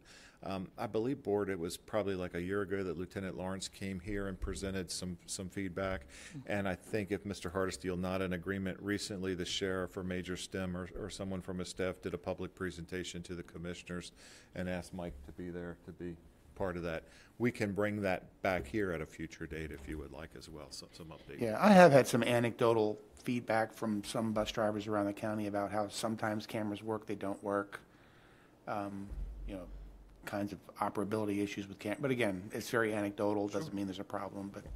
But I appreciate you keeping us connected with that. Absolutely. And I'm really happy that we increased our department by 50% and that Brian and Curtis work hand in hand, because there was no way that one person could do this whole job, and they do work very well together. And thank you and welcome. Glad you're here now. This is home. And now we will have the annual report of the Family Life Advisory Committee. Mr. Wernick will make his way back to the microphone. Oh, should have let him stay. Cool. Very cool. Very, very cool. The Family Life Advisory Committee actually met 4 times in total, and then the subcommittee, the elementary subcommittee, also met, so for a total of 5 total meetings. We met in September, and we started off really with looking at the state standards. There were some changes to the state standards, so we looked at the state standards that were provided last July to our council. We also looked at the middle and high school frameworks, the work that had been done previously, to make sure that they were ready to be sent to the Board of Education for approval at that September meeting. In December, we then reviewed the approval, the information that was provided to the board after they approved the middle and high school frameworks.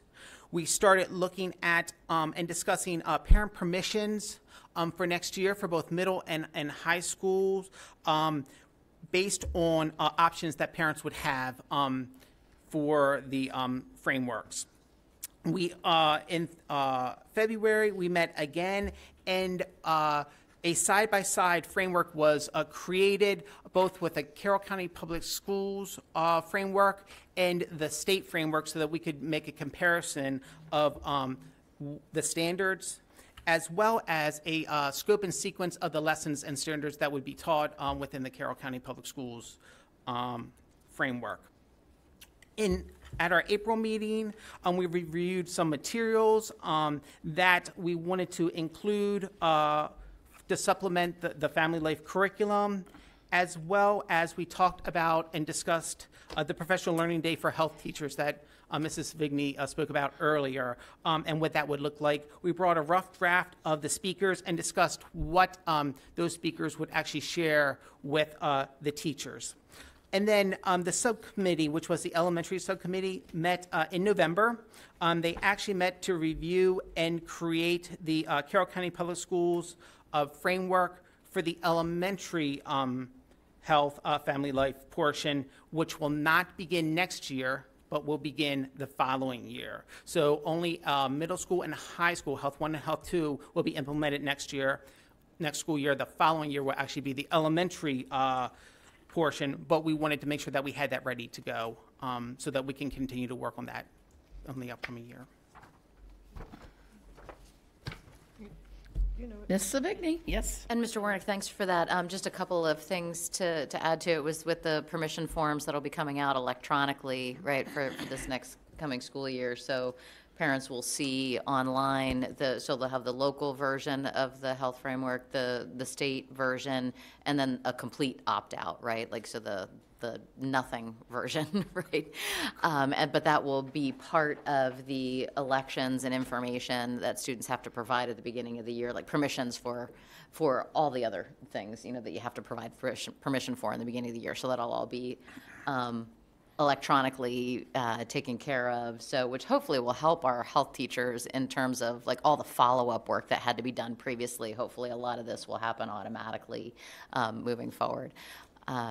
So we're pretty happy about how that's Absolutely.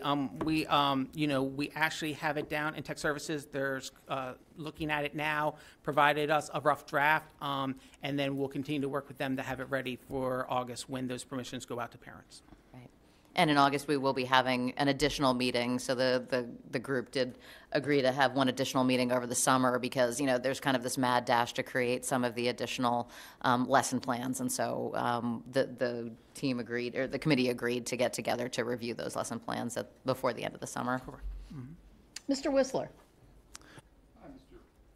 Mr. Warnick, again, I got to tell you, my hat's off to you, Ms. Tobias, our colleague, Ms. Savigny. This is probably one of the most intensely viewed committees that we have. There's so many parents that are concerned about this health framework, so many teachers, especially health teachers that don't want to teach various aspects of it, that have spoken to me. And I got to tell you, you're doing a wonderful job with staff, with the community, parents. I am so comfortable personally with where you're going, how this is evolving, and it was something that was really concerning me this time last year, and I got to tell you, I am so appreciative of your efforts, and I think our students are going to be well served by your efforts. Thank you so much. Thank you. Ms. Battaglia. So I guess this can be for both of you. Is the permission slip going to have a summary of what the state version is and what the county version is? And when I mean by summary, I mean like the state version wants to have discussions regarding anal sex. So I want that, that should be stated. Like, this version is to discuss this. It would actually have a side-by-side, so the Carroll County standards as well as the Maryland State standards, so it would actually specify all those standards. Okay. You're literally going to see them side by side. Perfect. For each grade Here's level. the local version, here is the state version at And each then grade you- level. Exactly, for each grade level, 6th grade, 7th, 8th, Health 1 and Health 2, you would be able to click on it and see that side-by-side that I presented earlier in the year. And then that's when the parent would sign up which one they want. Correct. Okay. All right. Good. Good to hear. Thank you for all your work. Thank you. All right, at this time, I need a motion for the approval of the award of bids. So moved by Mr. Whistler, seconded by? I'll second it. By Dr. Dorsey. Dr. McCabe. There are 19 items on the award of bids, but many are items we've discussed recently in other contexts. There are also routine items and annual items. In light of the length of the agenda this evening, I thought I would address the items generally and discuss some of them in groups. Then, if the board is prepared, you could vote on the award of bids or single out any items for additional discussion. So items 1 through 3 are part of the approved capital program and were part of the Educational Facilities Master Plan work session we held a couple of weeks ago. Then there are several items that are annual contracts for different commodities or services, including items 4, 5, 7, 10, and 11. And then items 12, 13, and 14 are 3 of the playground projects that we've discussed during the legislative session wrap-up, as the delegation was able to secure capital funds to supplement the school community's fundraising. Items 15 through 19 are all annual contracts that we bring once each summer in recognition that they are technology contracts for the system that will exceed $25,000 procurement threshold during the course of the year.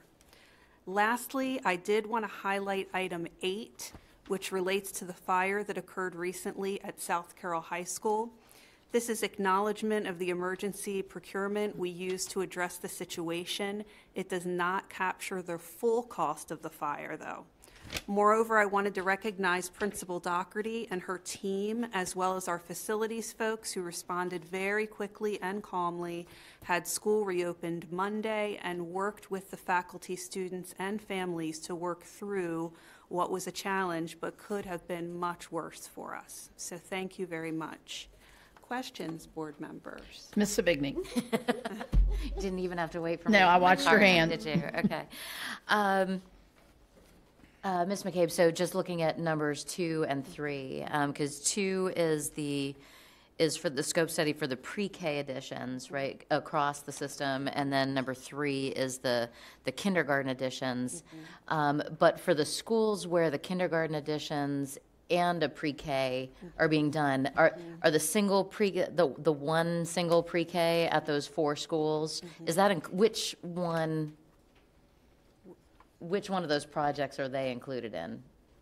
Just the one single pre-K class? So for the 4 schools where we're doing kindergarten additions, Yeah. right, there's also a pre-K room, right, to go along with those kindergarten additions. So those 4 pre-Ks are part of the kindergarten addition project, or are they part of the overall pre-K additions? So number 2 is pre-K, right? Pre-K. Right. But pre-K is pre-K for, it's more across the system, right? Yes, yes. The answer to your question is Not just the 4. Pre-K will be considered as a part of those kindergarten projects. Well, so we'll be looking at them as, comprehensively. Okay. Okay. So they will have those So we're not going to come back with another together. tack on another addition a year after putting an addition on or something like that. So- Right, because, the pre-K, I guess the pre-K project, I was thinking, like, it's not just the 4 schools that we're talking about the pre-K, right? It's additional schools. Right. It's all the schools that are going to have pre-K programs, so we're looking at 20 schools. Right, okay. So I just wanted to make sure we understood where certain ones of the pre-K resided as part of the scope, right? Can get confusing. Okay. Mr. Whistler? Yes, I appreciate it. For items 12, 13, and 14, the playgrounds, do you have any idea on timeline to completion for these projects? Is it a 6-month ordeal, 9-month ordeal, 1 year? I'm just trying to get an idea before I'm asked by so many members in the community. Yeah, the lead time on the equipment that we're seeing for the playgrounds can be upwards of 12 to 16 weeks. So that's the kind of time frame we'd be looking at, maybe about 4 months out, give or take. But then it's also going to be weather dependent, and also you can see the sizes of the playgrounds are differ quite a bit. So exactly when, but I would look out. It is hard to say, but I would look out at least 4 months for the lead time, and then go from there. And that's when they start, or that's when they? So when it would happen. That was this beginning, yes. Beginning. So in about 3 to 4 or 5 months, depending upon the project. Okay, that's when it I would would start. say, yeah, we're probably, in all likelihood, with weather, we could be into the spring. Okay, and then any idea on how long these projects typically take once they do break ground? Are they finished like in weeks, months, or? It's It's usually, it's not going to be months, but it's more like weeks. Okay, great. So, yeah, I mean, hoping by spring these things can be used. I would say that would be nice. That's what I'd shoot for, yeah. Well, thank you so much. I really appreciate it. Okay, Ms. Savigny. Oh, thanks. I just did want to go back to, I had a follow-up question on number 3. No, that's okay. I was just looking at we're recommending the bid be awarded to Mosley Architects, because I understand, they were the highest scorer for the rubric. Just wanted to understand if we've used them before, because, just kind of noticing, Horde, Copeland, and Mocht, we've used them on multiple occasions with a lot of success. So just trying to understand, which they were just barely beaten out, right, on the rubric. So trying to understand if we've used Mosley before. And Mosley, I think, is new for us. But, the greenhouse. Yeah, so a smaller project, one of the smaller projects we did. Okay. So we did the greenhouse project. So, but yeah, we feel they're capable of handling. Okay. Great. Were there? I have questions on other ones. Keep going. Okay. All right. On number 11 for the athletic trainer services. So the incumbent provider chose not to submit a proposal. That's correct, Ms. Savigny. Is there a specific reason for that? They felt that, they had a previous zero bid contract, and they felt that it was, they could not meet the threshold of where they thought it would be competitive. Okay. And do we know what the annual cost was previously compared to this $336,000? It was a zero bid contract. We paid for overtime. Okay. That was part of the issue. Is the contract was written so that I think they were hoping to get more referrals. Okay. Thank you. Let's see, what is and the other question that I had was on the last 5. I know these are IT-related type contracts that come up every year. Just trying to get a gauge for what we think the cost increase is from an inflationary perspective each year, right? Like just, so we tend to basically say these are just, piggyback, or we're extending the contract. So just trying to get a gauge on what is the annual expenditure for these and how much did it increase over last year? They're used for when we go to buy something. If you're asking, like, for example, like the meat contract, it's a bunch of different things, but I would say computers actually have not gone up as much as everything else from an inflation perspective. But obviously we're spending more than we used to because we have the one-to-one initiative. So that's something that, I think I mentioned the last time I stood up here months ago that we had an analysis of that program, and exactly. So we have shared that, and it's something that we're going to have to look at is how we're going to fund that going forward. But as far as an inflationary, we tend to, it's not that significant. If I look back over last year, what we spent versus the previous year, it's not been terribly significant.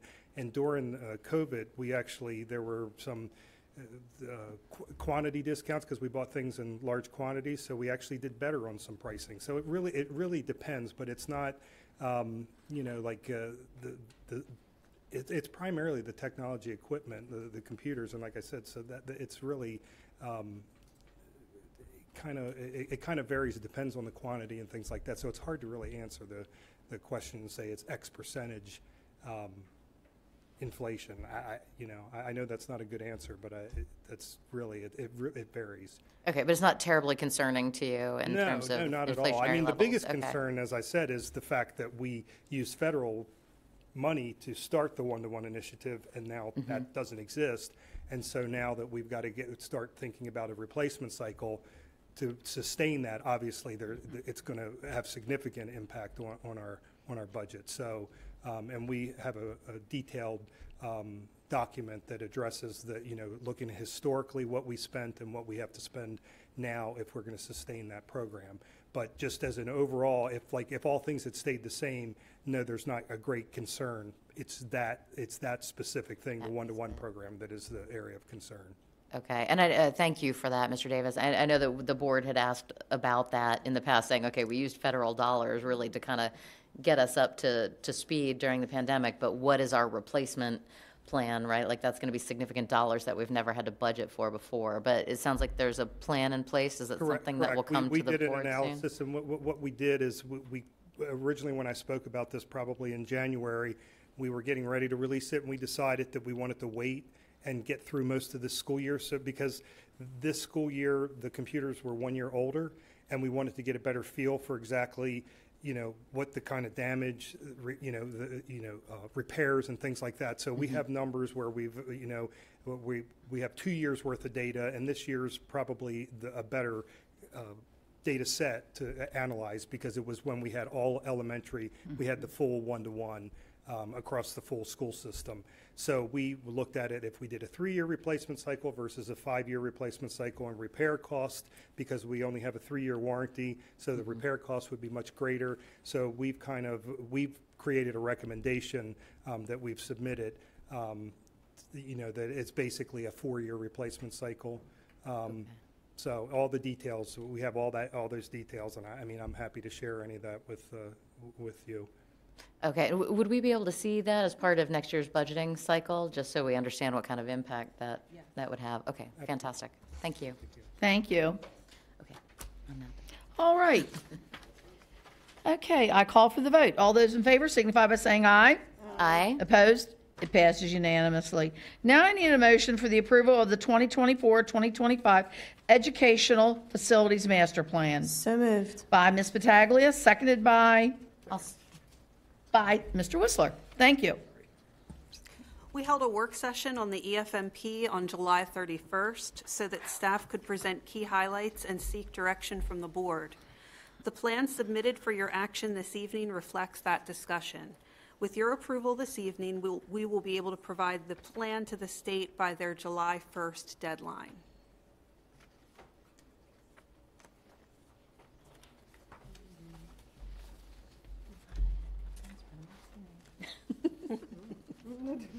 All right, seeing that. I just wanted to say, I thought that our session on the 31st was fantastic. It was just, I want to thank staff for all the information that was brought forward, and I think it was a great, robust discussion. So just very thankful for that. Yep. So. Yes, and I do thank everybody, because it is not easy. Okay, I call for the vote. All those in favor signify by saying aye. Aye. Opposed? It passes unanimously. Now I need a motion for the approval of textbooks and instructional materials for 2023-24. So moved. By Dr. Dorsey, seconded by Ms. Battaglia. These are the items that have been through the process for the selection of textbooks and instructional materials. Mr. Wernick is available for any questions or discussion. I normally don't say anything about this, but I am telling you, it was so nice to see all those large numbers of people reading these books. It was amazing. So thank you. I don't know how you did that, but job well done, because in past years, there have been some readings and then 0 readings. So I really do appreciate this. Dr. Dorsey, did you want to say anything? No, it was just a pleasure to be the board representative for this committee. Ms. Battaglia.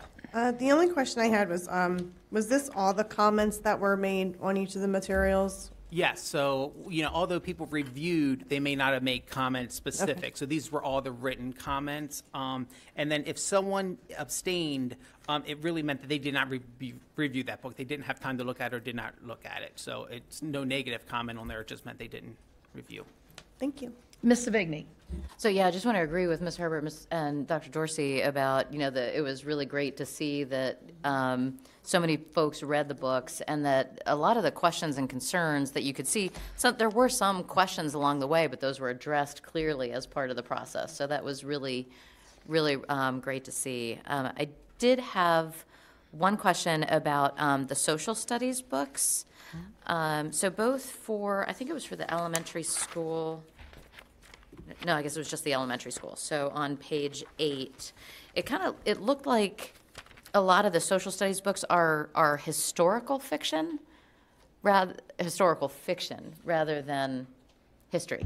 Well, So I was just trying to understand, okay, why were there so many historical fiction books being recommended rather than actual history books? Absolutely. So we actually have history books that is taught in social studies, but we have the humanities block. So we integrate a lot of the readings into small group instruction or into English language arts. So those are the texts that would actually be used at grade level for students to read to gain reading skills through a history context. Perspective. Exactly. Okay. So there still are all of the plentiful history resources that are being used in the social studies curriculum. This is just a supplement on the humanities side. Correct. There are textbooks that we actually use that are social studies textbooks, but this is more of a supplemental. Okay. Okay. Great. And mainly for reading groups, as they're being pulled, so. Right. Okay. Yeah, I just happened to notice that almost all of them said historical fiction. I was like, wait, what's going on here? Okay. So thank you for that. Okay. And I have to admit, some of them were real quick reads. We had a lot of pre-K books in the health area. So thankfully, they were nice and short.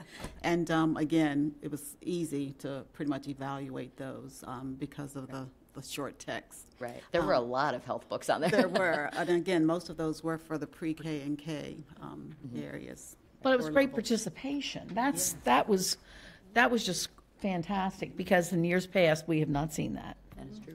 Well, and again, they did a great job. Each supervisor really, at the very beginning, pretty much shared the materials that were going to be up for our review. So they gave us some background knowledge, before we got started and before we had a chance to look at the books. And for at least one of them, I think it was only a recommendation from one school for a particular book that was on the list. So again, just having that background knowledge and seeing how the supervisors saw the teachers actually using the materials was really helpful. Okay. Right. All right. I call for the vote. All those in favor signify by saying aye. Aye. Opposed? It passes unanimously. And now I need a motion for the approval of transfer of school bus contracts. So moved. By Ms. Savigny, seconded by Ms. Battaglia. We have one routine transfer of a bus contract from one contractor to another. Any questions? I would like to thank Ms. Sight for her years of driving a school bus, and appreciate all her work. Now, I don't know where to bring this up, but the new people coming from Howard County, are they in our program and they're going to get all their license all taken care of and all that kind of stuff? Yes, okay, and their buses are going to be okay and meet our certifications? I just don't want to, I worry about, school's going to be here before you turn around, and I just want to make sure that how many buses they have and their drivers are all certified by Carroll County, and the buses are certified by Carroll County. I'm as sure as I can be that they're scheduled for sessions in the summer, so that we'll be ready by. Okay, and the buses are okay too. So I just want to make sure. Okay. All right. I know it's a little off track, but I just worry because I do not want to not have a whole company not have bus drivers and be able to take care of that. Because that's the only way we get them there. Right. I call for the vote. All those in favor signify by saying aye. Aye. Opposed? It passes unanimously. Now I need a motion for the approval of the 2023-24 Special Education Staffing Plan. So moved. By Dr. Dorsey, seconded by Ms. Battaglia. Each year, COMAR requires that we have a special education staffing plan. Special education staffing is a little more complex than staffing in general ed, as it also considers student case hours assigned to staff. Ms. Whittle is here for any questions that you may have. I was going to bet on her. Ms. Savigny. Thank you. Good evening again, Ms. Whittle. So you now have the pleasure of taking all the questions that I had that Nick had to field all the last several years. But thank you for this report. One of the things that I noticed, so it does not look like we're increasing the staffing level at all in the requests. Everything was very consistent from last year. That is correct. Across the board. The one place that I did see, there was actually a decrease in instructional assistants of 8.5.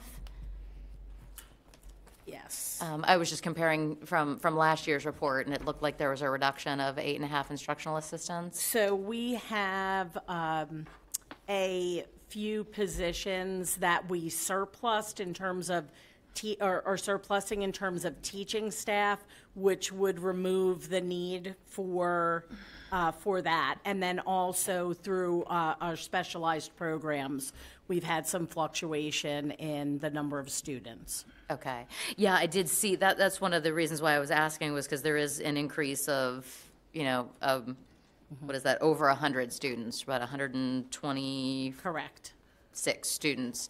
So just wanted to make sure that with that you still felt that there were enough resources there to be balanced. Yes. Okay. So, and I was just trying to understand on the fiscal impact on the cover page of this. It says that it's 6.8 million. Just trying to understand what is the genesis of that number, because I'm looking at if you look at the totals for FY23, what the total budget were versus what we're expecting the total budget to be for FY24, it actually looks like a decrease. It does look like a decrease. And some of that decrease had to do with additional fundings that we had for some of our recovery, compensatory funds for that. Right. Okay. So that would have been reported it would not necessarily have been budgeted last year, Correct. but it would be reported as part of the funds that we received. Are making our way through that at a very rapid rate, and we should be hopefully done after this summer with that. Okay. So there's definitely not a decrease there. It's There just is a not rolling a off decrease. of the federal Correct. funds. Okay. And some of our state grant funds as well. Okay. And then I guess on page 9, where it talks about the impact of COVID-19 recovery on special education staffing, can we get just an update on getting all those compensatory services in? Like, are we up to speed, and do we expect there? We are. We provided services through the spring. We have a group through the summer, but we are getting down to really to the end now. So hopefully everyone takes advantage over the summer. That is being offered. We should have maybe a handful of kids, as long as that goes as planned, into the next school year. Okay. The only issue we're having, we have a couple of students that have moved out of state. We're still responsible for tracking them down and assuring that services are provided. So we're working on that currently. Okay. Okay. Great. Thank you. All right, I call for the vote. All those in favor signify by saying aye. Aye. Approved? Opposed? Passes unanimously. And now I need a motion for the approval of the FY 2023 operating budget, adjustment 23-01. By Ms. Pataglia, seconded by? I'll second. By Ms. Savigny. These next 4 items, 6, F, G, H, and I also want to discuss as a group, and then the board will need to act on each one. At the conclusion of each fiscal year, we bring any necessary budget adjustments or transfers to the major categories of the budget. And a budget adjustment means that there is an overall change, either positive or negative, to that budget category. A transfer means that we've realized savings within one area of the operating budget this year, and we need to apply those savings to a different area of the budget. All budget adjustments and transfers, after you approve them, by state law go to the commissioners for their approval within 30 days. A quick summary of these items. 6F, this is a non-monetary, in-kind budget adjustment to reflect the amount of funding that the county informs us they invested in the SRO program on our behalf. As you all know, the SROs are all employees of Sheriff DeWeese, and the actual funding for those costs remains in the sheriff's budget. 6G, this budget adjustment reflects insurance reimbursement for some facilities' events we experienced during FY23. You may recall over the freeze during the winter holiday, we had some pipes break in 4 schools that also resulted in some water damage. These adjustments relate to those situations. 6H, this is the annual budget transfer among the major categories. During FY23, we experienced savings in some areas due to staffing turnover, in transportation related to buses not always running due to driver staffing shortages, and the repurposing of some funds that had been marked for a possible real estate purchase that did not occur.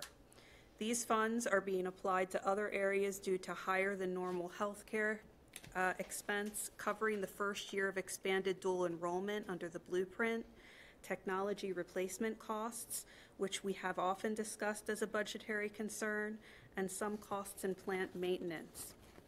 This budget adjustment for 6I is to the Food Services Program Fund.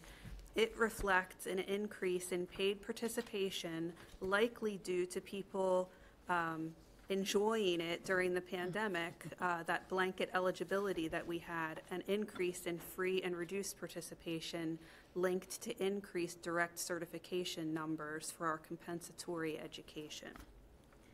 Questions? Are we taking those all together, No. or No. should we do one at a 6F. time? One at a Okay, time. so we'll I vote on the announced first 6. one, and then I did, we can yes. ask questions on the later ones? Yeah. Okay, all right. Comments, questions? Okay. I call for the vote of the approval of the FY 2023 operating budget adjustment. All those in favor signify by saying aye. Aye. Opposed? It passes unanimously. Now I need a motion for the approval of the FY 2023 operating budget adjustment 23-02 So moved. by Dr. Dorsey and seconded by Ms. Battaglia. Seeing no questions, I call for the vote. All those in favor signify by saying aye. Aye. Opposed? It passes unanimously. Now I need a motion for the approval of the FY 2023 operating budget transfer 23-01. So moved by Ms. Battaglia and seconded by Mr. Whistler. Ms. Savigny. Just a quick question as to why the employee medical rose so much this past year? We are teasing that out with our actuaries, Bolton Partners. The quick, easy answer without the level of depth that really matters is we've had higher claims experience last year than we have had in the previous 5 or 6 years. Okay. So I could offer you anecdotal things. Carl Streaker. There needs to. There's brutal. Two people over here now. Yes, we have Carl Streaker and then we have one with a bad knee. So there we go. Anecdotally, because we've also engaged the employee groups in this conversation, there's some feeling that one thing that has occurred is people put off some procedures or things for the pandemic years until they felt like they were on the other side.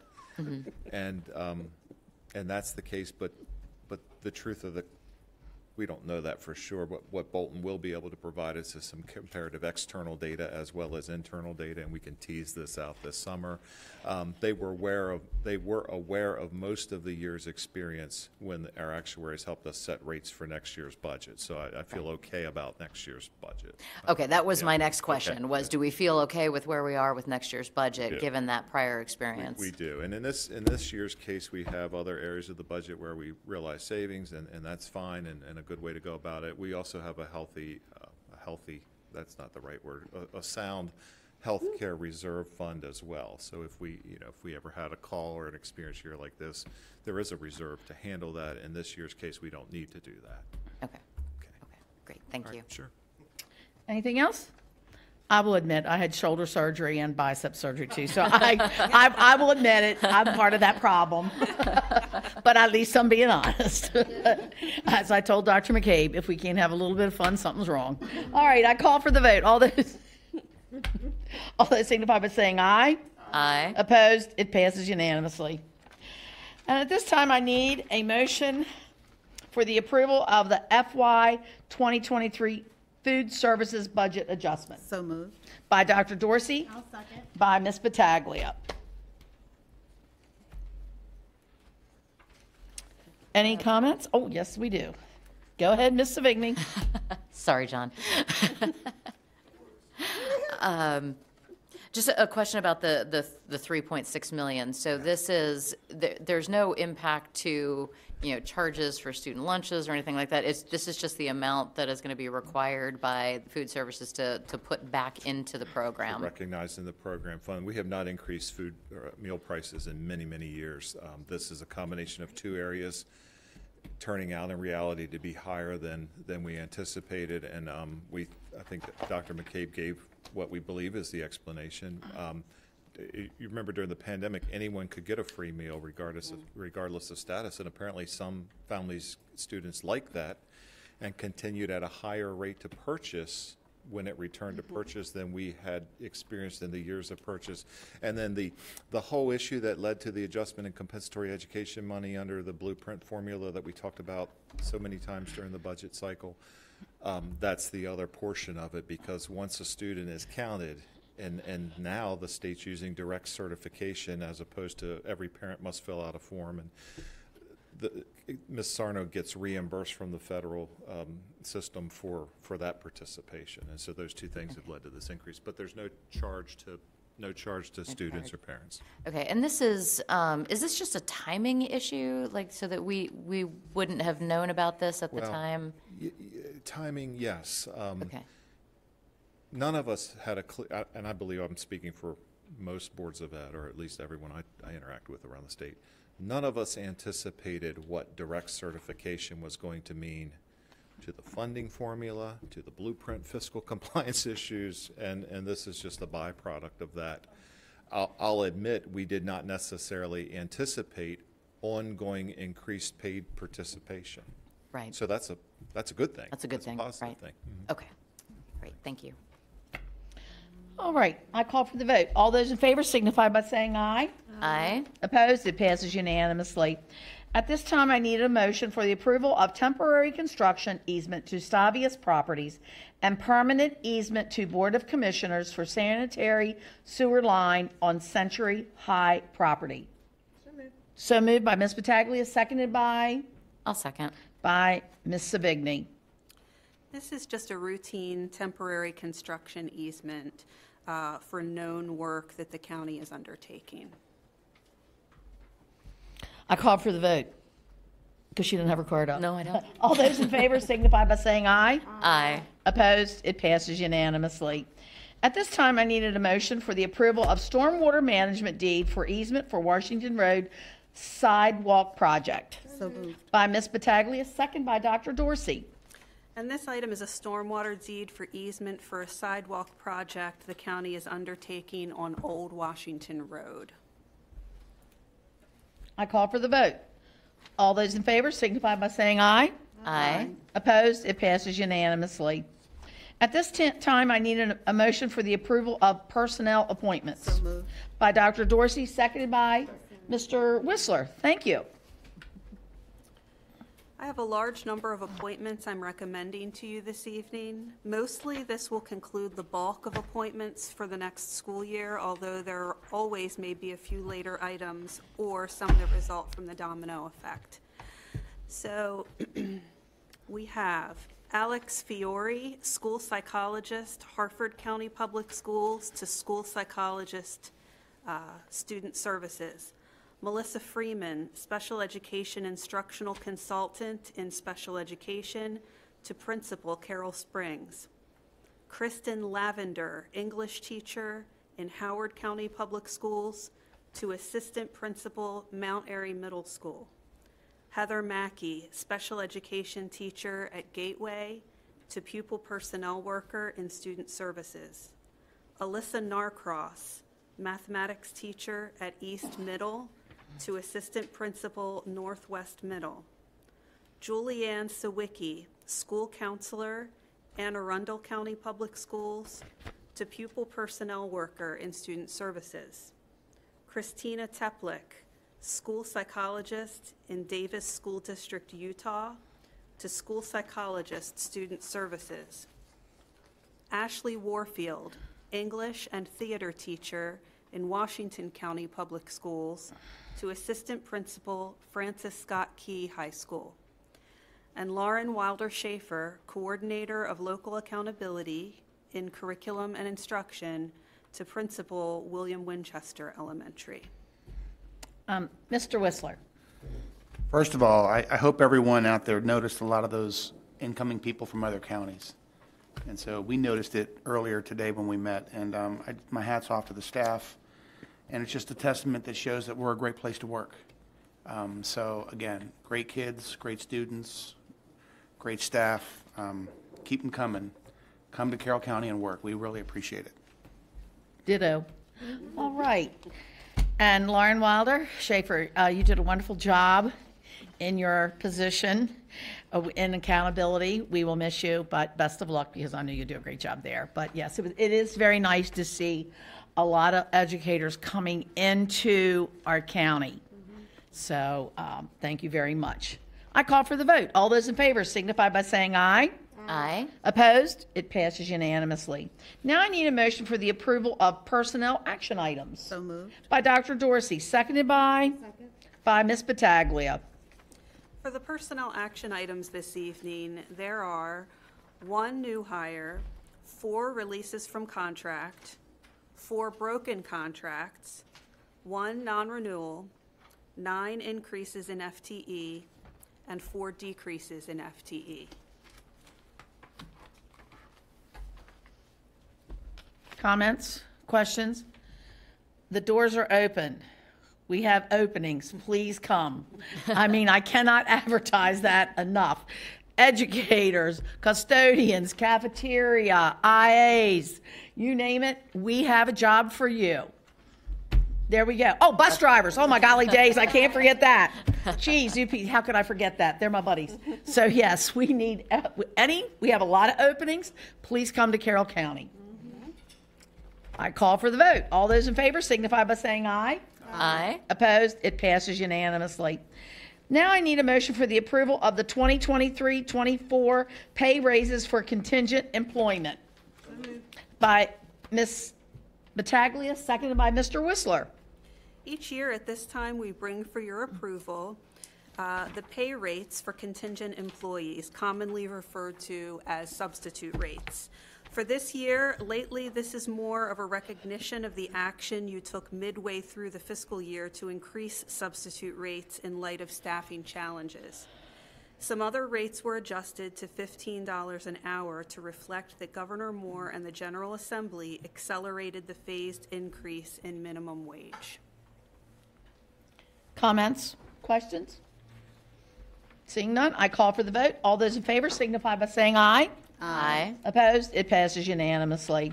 At this time, I need a motion for the approval of the ratification of a PSASCO master agreement. By Ms. Battaglia, seconded by Dr. Dorsey.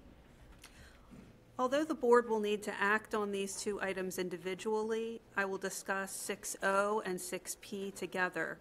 In previous months, the board ratified the other 3 of our collective bargaining agreements. I am very pleased to share that the memberships of the other 2 employee groups, CCEA and APSASCO, have ratified their agreements. We now bring them for your action to ratify.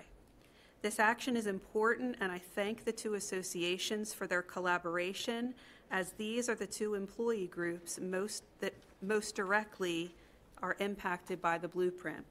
It is very positive to be able to ratify these agreements and move into the next year knowing that we have much work to start on with these groups regarding the blueprint. Questions? Comments? Ms. Savigny. Ms. Herbert, I would like to make a motion on the APSASCO agreement. Sure. Okay. I noticed during my review that there are multiple grammatical issues that I think that we need to fix. I don't want to hold up the approval of this because I think the intent is there, and like we're pleased with the raises and the provisions and everything. But there are just multiple grammatical issues that I think we need to work through. So if we could just approve it contingent to fixing those. I have a motion on the floor, and Mr. Whistler will second it. Are there any other comments? All right. Now, do I need to vote on this amendment first? Yes. All right. Any other questions? I call for the motion on the vote to amend the Absasco master agreement with just the with grammatical errors. Okay. All those in favor signify by saying aye. Aye. Opposed? It passes unanimously. Now I need a vote for the approval of the ratification of the Absasco master agreement with CCA. Sorry, now we're going to do that one next. Sorry. No. I've got to go back to Absasco. That's okay, Doctor. That's okay. I know it's been a long day. I know she got very excited. At least I was right this time, but that's okay. So anyway, now I need a motion for the approval of the ratification of the Absasco master agreement with the amendment. So moved. Yes. So moved. Seconded. All right. I'll second. Okay, and I call for the vote. All those in favor signify by saying aye. Aye. Opposed? Passes unanimously. Got her done. All right, now I need the approval of the ratification of the CCEA master agreement by Dr. Dorsey, seconded by Mr. Whistler. Okay, now you can go on again. Anything else? She's already talked about this. Any comments? I call for the vote. Let's get it done. All those in favor signify by saying aye. Aye. Opposed? It passes unanimously. Thank you all for working on both of these master agreements. Now we can move forward and we can get plans made and get school rolling in the fall. Yes. So I thank you all very much. I really do. The teams that worked really hard for this. And give our teachers the raises they deserve. Absolutely. Absolutely. They didn't hear me say that from my Yes. You go My say that. comment was, it's nice that we're giving our staff the raises they deserve. They work so Thank hard. you, as they leave. All right. Now I need the approval of the MABE FY24 annual dues So moved. by Dr. Dorsey, seconded by Ms. Battaglia. These are the annual dues, your annual dues to belong to the Maryland Association of Boards of Education. Any questions? We use them, and they do a fantastic job. And I will tell you, John Woolhams is Mr. Legislator, and they call him Mr. No, or Dr. No, but let me tell you something, he does a fantastic job. Best of luck to Francie Glendenning. She is retiring. She was the executive director for 10 years. Mm-hmm. So, and I wrote her a thank you, but they do a wonderful job, and we need them. Any other comments? No increase from 23. I know that. I call for the vote. All those in favor signify by saying aye. Aye. Opposed? It passes unanimously. Now I need a motion for the approval to retain legal counsel So moved. by Dr. Dorsey, seconded by Ms. Battaglia. As we close each fiscal year, we reconcile all legal services utilized during the fiscal year to the retainer agreement you have with your legal counsel, PK Law.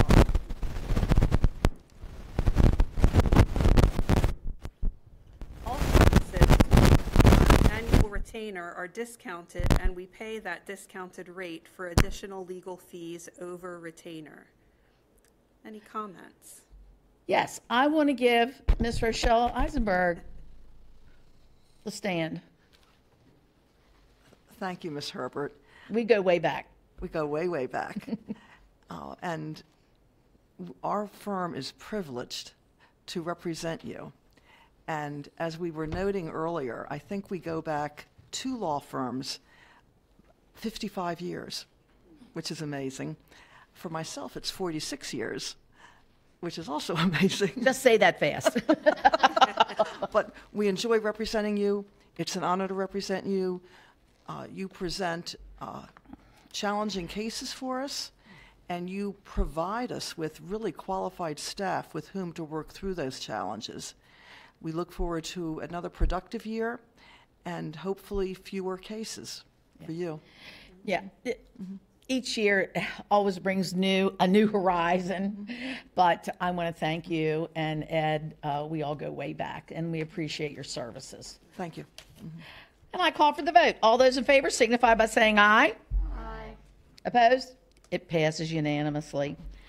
Let's see. Did I miss one, or did I go out of line here? You're Okay. So now, 6F. Okay, now I need the approval, I need a motion for the approval to retain legal counsel. So moved. By Dr. Dorsey, seconded by Ms. Battaglia. I recommend that the board renew a retainer agreement with PK Law for the coming fiscal year. Rochelle, Ed, and their colleagues provide quality legal services to you and our system with proven success. The proposed agreement has a slight increase in the annual retainer amount, but the overall structure remains the same. Services beyond the retainer will be discounted, and council will not charge for their time at board meetings. Thank you. You're welcome. And actually, I enjoy coming to board meetings.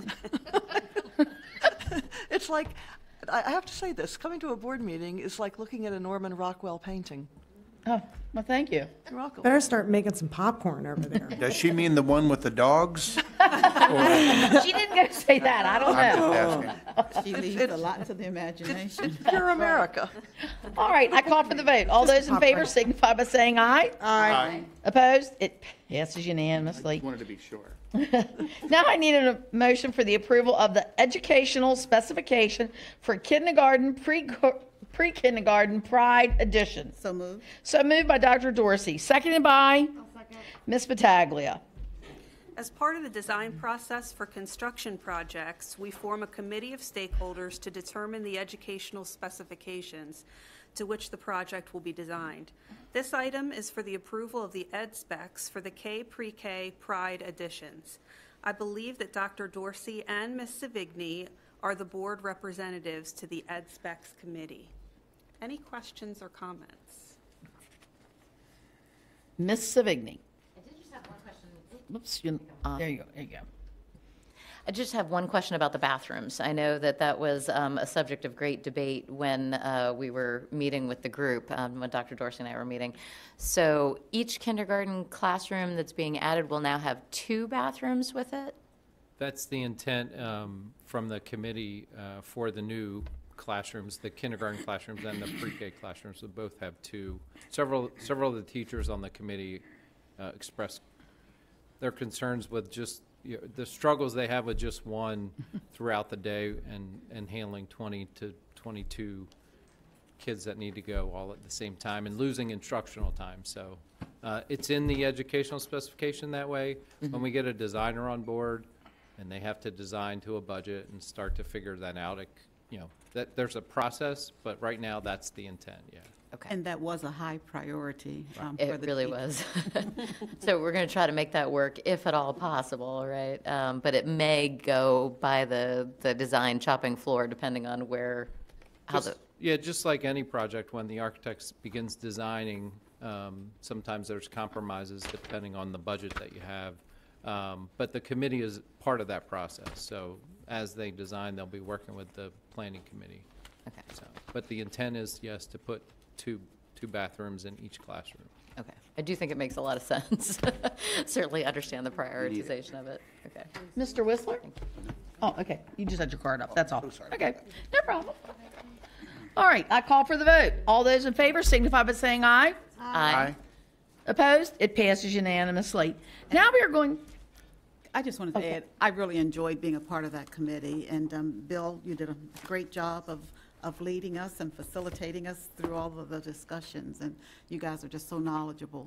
I mean, of course, I'm impressed when you can just sit in a room and figure out the dimensions without any kind of measuring items with you. So anyway, it was just a great opportunity. And the teachers are really fantastic. I mean, they let you know what they want and what they need. So, what works for them. And you're right, Dr. Dorsey, about the folks that were in the room. They basically were I realized that they were looking at the ceiling tiles. They're like, okay, that's 10 ceiling tiles. Okay, so that means it's 500 square feet. Okay. All right. Now we are moving on to discussion items. 7A, Board Policy ADD, Threats, Violent Acts, and Weapons Prohibited. Administrative Regulation 1 of 2, Threats, Violence Acts, Firearms, and Weapons Prohibited. Administration Regulation 2 of 2, Workplace-Related Threats, Violent Acts, and Weapons Prohibited. We have 3 policy revisions for discussion this evening. They will be presented for discussion, and after being submitted for public comment, they will then return for your action at the July meeting. In general, these revisions are being brought to ensure compliance with current COMAR. Although some of these policies touch multiple areas, our Director of Student Services, Mr. Streeker, has the lead. I will ask Mr. Streeker to very briefly summarize the revisions. All righty. Very briefly. I hear that over and over. You did hear that. I didn't know that was in your vocabulary. It's not. I'll do my best. I have a thought, but I won't say it out loud. I'll tell you later. That's good. I know. I have a filter for anybody who doesn't believe it exists. He doesn't want There's a lot of two those broken people out feet. there. 2 broken feet, right? So, generalize the update for ADD. One is to bring the titles of the policy and regulation in alignment with one another. There's a change to add weapons prohibited to both. And also to indicate that Mr. Elliott, as our coordinator of school security throughout, is recognized as one of our folks. And then some definition changes, aligning the definitions to all be together. And also, the other changes are really in response to some guidance documents that have been produced by the Maryland Center for School Safety. We certainly want to keep up to date and clean things up and actually recognize the processes that we found to be working very well in Carroll County. I'm proud to say that our group, in our meetings throughout the state, we are very ahead of our counterparts when it comes to our processes in place and whatnot. So we're in great shape with this. Our partnership with law enforcement is outstanding, and we certainly appreciate their support whenever situations come to our attention. So I'm certainly welcome to take any questions you may have, but that's kind of the meat of the brief part of the changes to those policies. Ms. Savigny. And thank you for that, Mr. Streeker. Thank you for that, Mr. Streeker. When I was looking at this, I was saying, oh, okay, we're seeing this again, right? So we've seen these a couple of times over the last few years. And so these aren't necessarily changes that are because of issues that we've had, but just necessarily just bringing our documentation in alignment with the actual practice. Absolutely. And I think part of it is this is one of those regulations that we definitely want to stay really on top of with anything that's changing in the environment. When it comes to managing threats, we certainly want to be right there with anything that's new. So it was originally, I think, 1920 was the first year, and we had some slight revisions, and then we're up for our 3-year review and just wanted to make sure we were on top of that, as well as the state put out that new guidance. Okay. Great. Thank you. Mm-hmm. I see no comments. On 7A, we'll move to 7B. Board Policy EFE, Comprehensive School Health Program and Wellness Program. Administrative Regulations EFE, Comprehensive School Health Program and Wellness Program. All right. Another brief overview.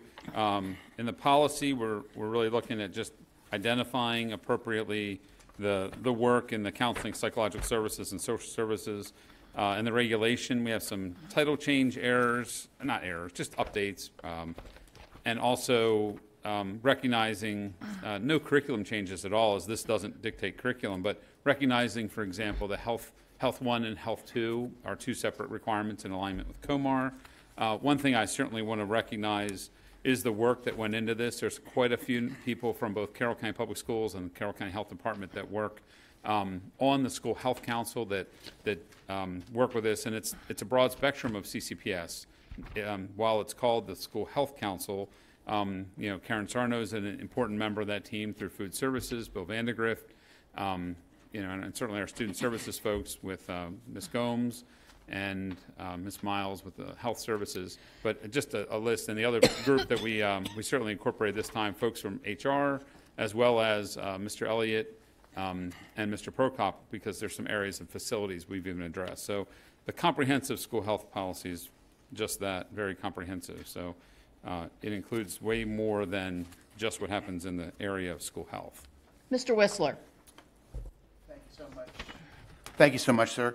I had 2 questions about this item in particular as it relates to school psychologists. I saw that on one page, psychological assessments will be part of the responsibilities now. Is that something that's required and mandated? That's always been. That's For students, then that's part of the, generally speaking, for students being assessed for an IEP, that's psychological assessments are an ongoing practice. So We're that's just recognizing. what that referred to. Okay, I just wanted to make sure. All right, Just recognizing the work that's involved. Sure. I wouldn't say it's a change.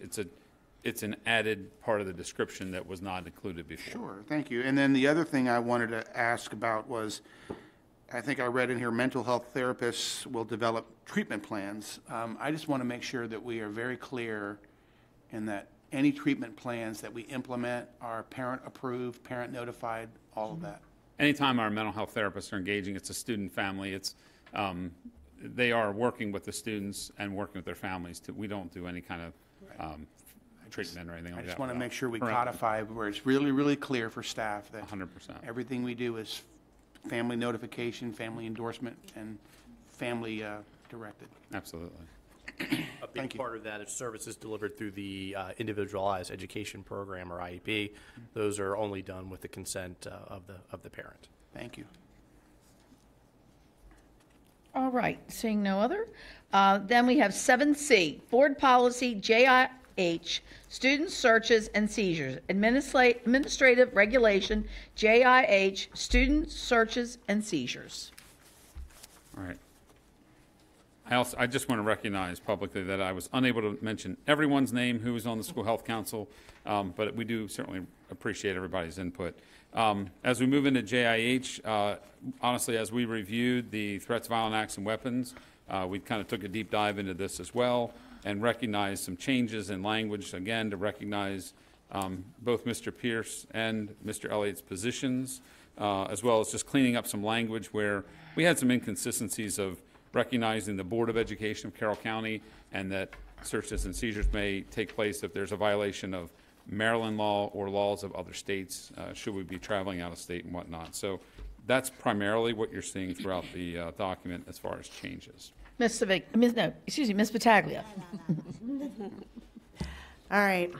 So the big question, because it is becoming legal as of July 1st, marijuana. Is it going to be basically the CCPS policy as such as alcohol and cigarettes? You have to be 21. If you're under 21, no, not on school property, not on persons, can't be under the influence. So they're still controlled dangerous substances, my understanding, as well as they are forbidden by your policy and administrative regulation. So the way these are all articulated is if it's a violation of Maryland law or another law, particularly if we're traveling, let's say we have a sports team traveling to another state and there's a legal issue there that's different than Maryland. And then anything, the most restrictive, and from my experience, is anything that's in our board policy and reg. So it's still not appropriate or permitted for students to have drugs, alcohol on their person as part of your regulations, as well as it's illegal for them underage. The only exception to that, as far as on campus, is permissible medical cannabis, which we brought to you 2 years ago, I believe. But that is not something students can carry. It's only something that could be administered within the context of a health suite. So, As with any other medication correct. that they So I have to. just do want to be clear that's the only place that would be different. Perfect. All right. Thank you. Thank you, Mr. Streeter. Sure. And Ms. Herbert, can I Yes. just ask, so is this going to be the standard process where these go out for community input for 30 Yes, days? absolutely. Yes, yes. And they'll come back next month? You Okay. said that. Yes, right. So I'll see you again next month. Okay, all right. Moving on, at 1 p.m., Wednesday, July 12th, 2023, we will have a joint meeting with the Board of Education and the Board of County Commissioners in the Reagan Room at the County Office Building, 225 North Center Street, Westminster. And at 5 p.m. on Wednesday, July 12th, 2023, we'll have a board meeting with public participation in the boardroom at 125 North Court Street, Westminster. Now, Ms. Eisenberg, we will close this, and then I will still then sit here, and we will then do the opening statement for the closed. All right, you're going to close this meeting and announce to the public that you're going into a closed meeting. Okay. All right. For the purpose of. Right. At this time, may I have a motion to dismiss? So moved, but I wanted to bring just one thing up, and I'm sorry, I didn't say anything sooner. No, you did not know. But I just need to ask, when are we going to be looking at the strategic plan? Because we are in need of updating that. So I actually had that slated to be on the closed session agenda for next month. Okay. To look at where we are with our strategic plan and what we know about the blueprint requirements right now so that we can determine how much planning we want to do until we know if our blueprint plan has been accepted, and if not, what revisions need to be made. So we're kind of in this strange period right now between our old strategic plan and fully implementing a blueprint plan, which we haven't done yet. So I thought that would be something to talk about in admin function next month and closed, and then we'll go from there. Okay, yeah, I was getting a little concerned. This one expires, so to speak, Right. 2018 through 2023. Yes. So thank you for that. And I'm sorry, Mrs. Oh, no, Herbert. that's fine. That was a good question. But I will make a motion that we adjourn. Okay, adjourn. Second. And second by Mr. Whistler. All those in favor signify by saying aye. Aye. Opposed? Passes unanimously. Now I read this. As permitted by the Maryland Open Meetings Act, Section 3-305B of the General Provisions Article of the Annotated Code of Maryland, and Section 3-103 of General Provisions Articles of the Annotated Code of Maryland, to consult with counsel to obtain legal advice and to conduct collective bargaining negotiations or consider matters that relate to negotiations. And board members, this is just a continuation of your earlier closed session. Correct. This is a continuation of our closed session. All those in favor signify by saying aye. Aye. Opposed? It passes unanimously. Thank you. Thank you all very much, and have a good evening. Our student member of the board.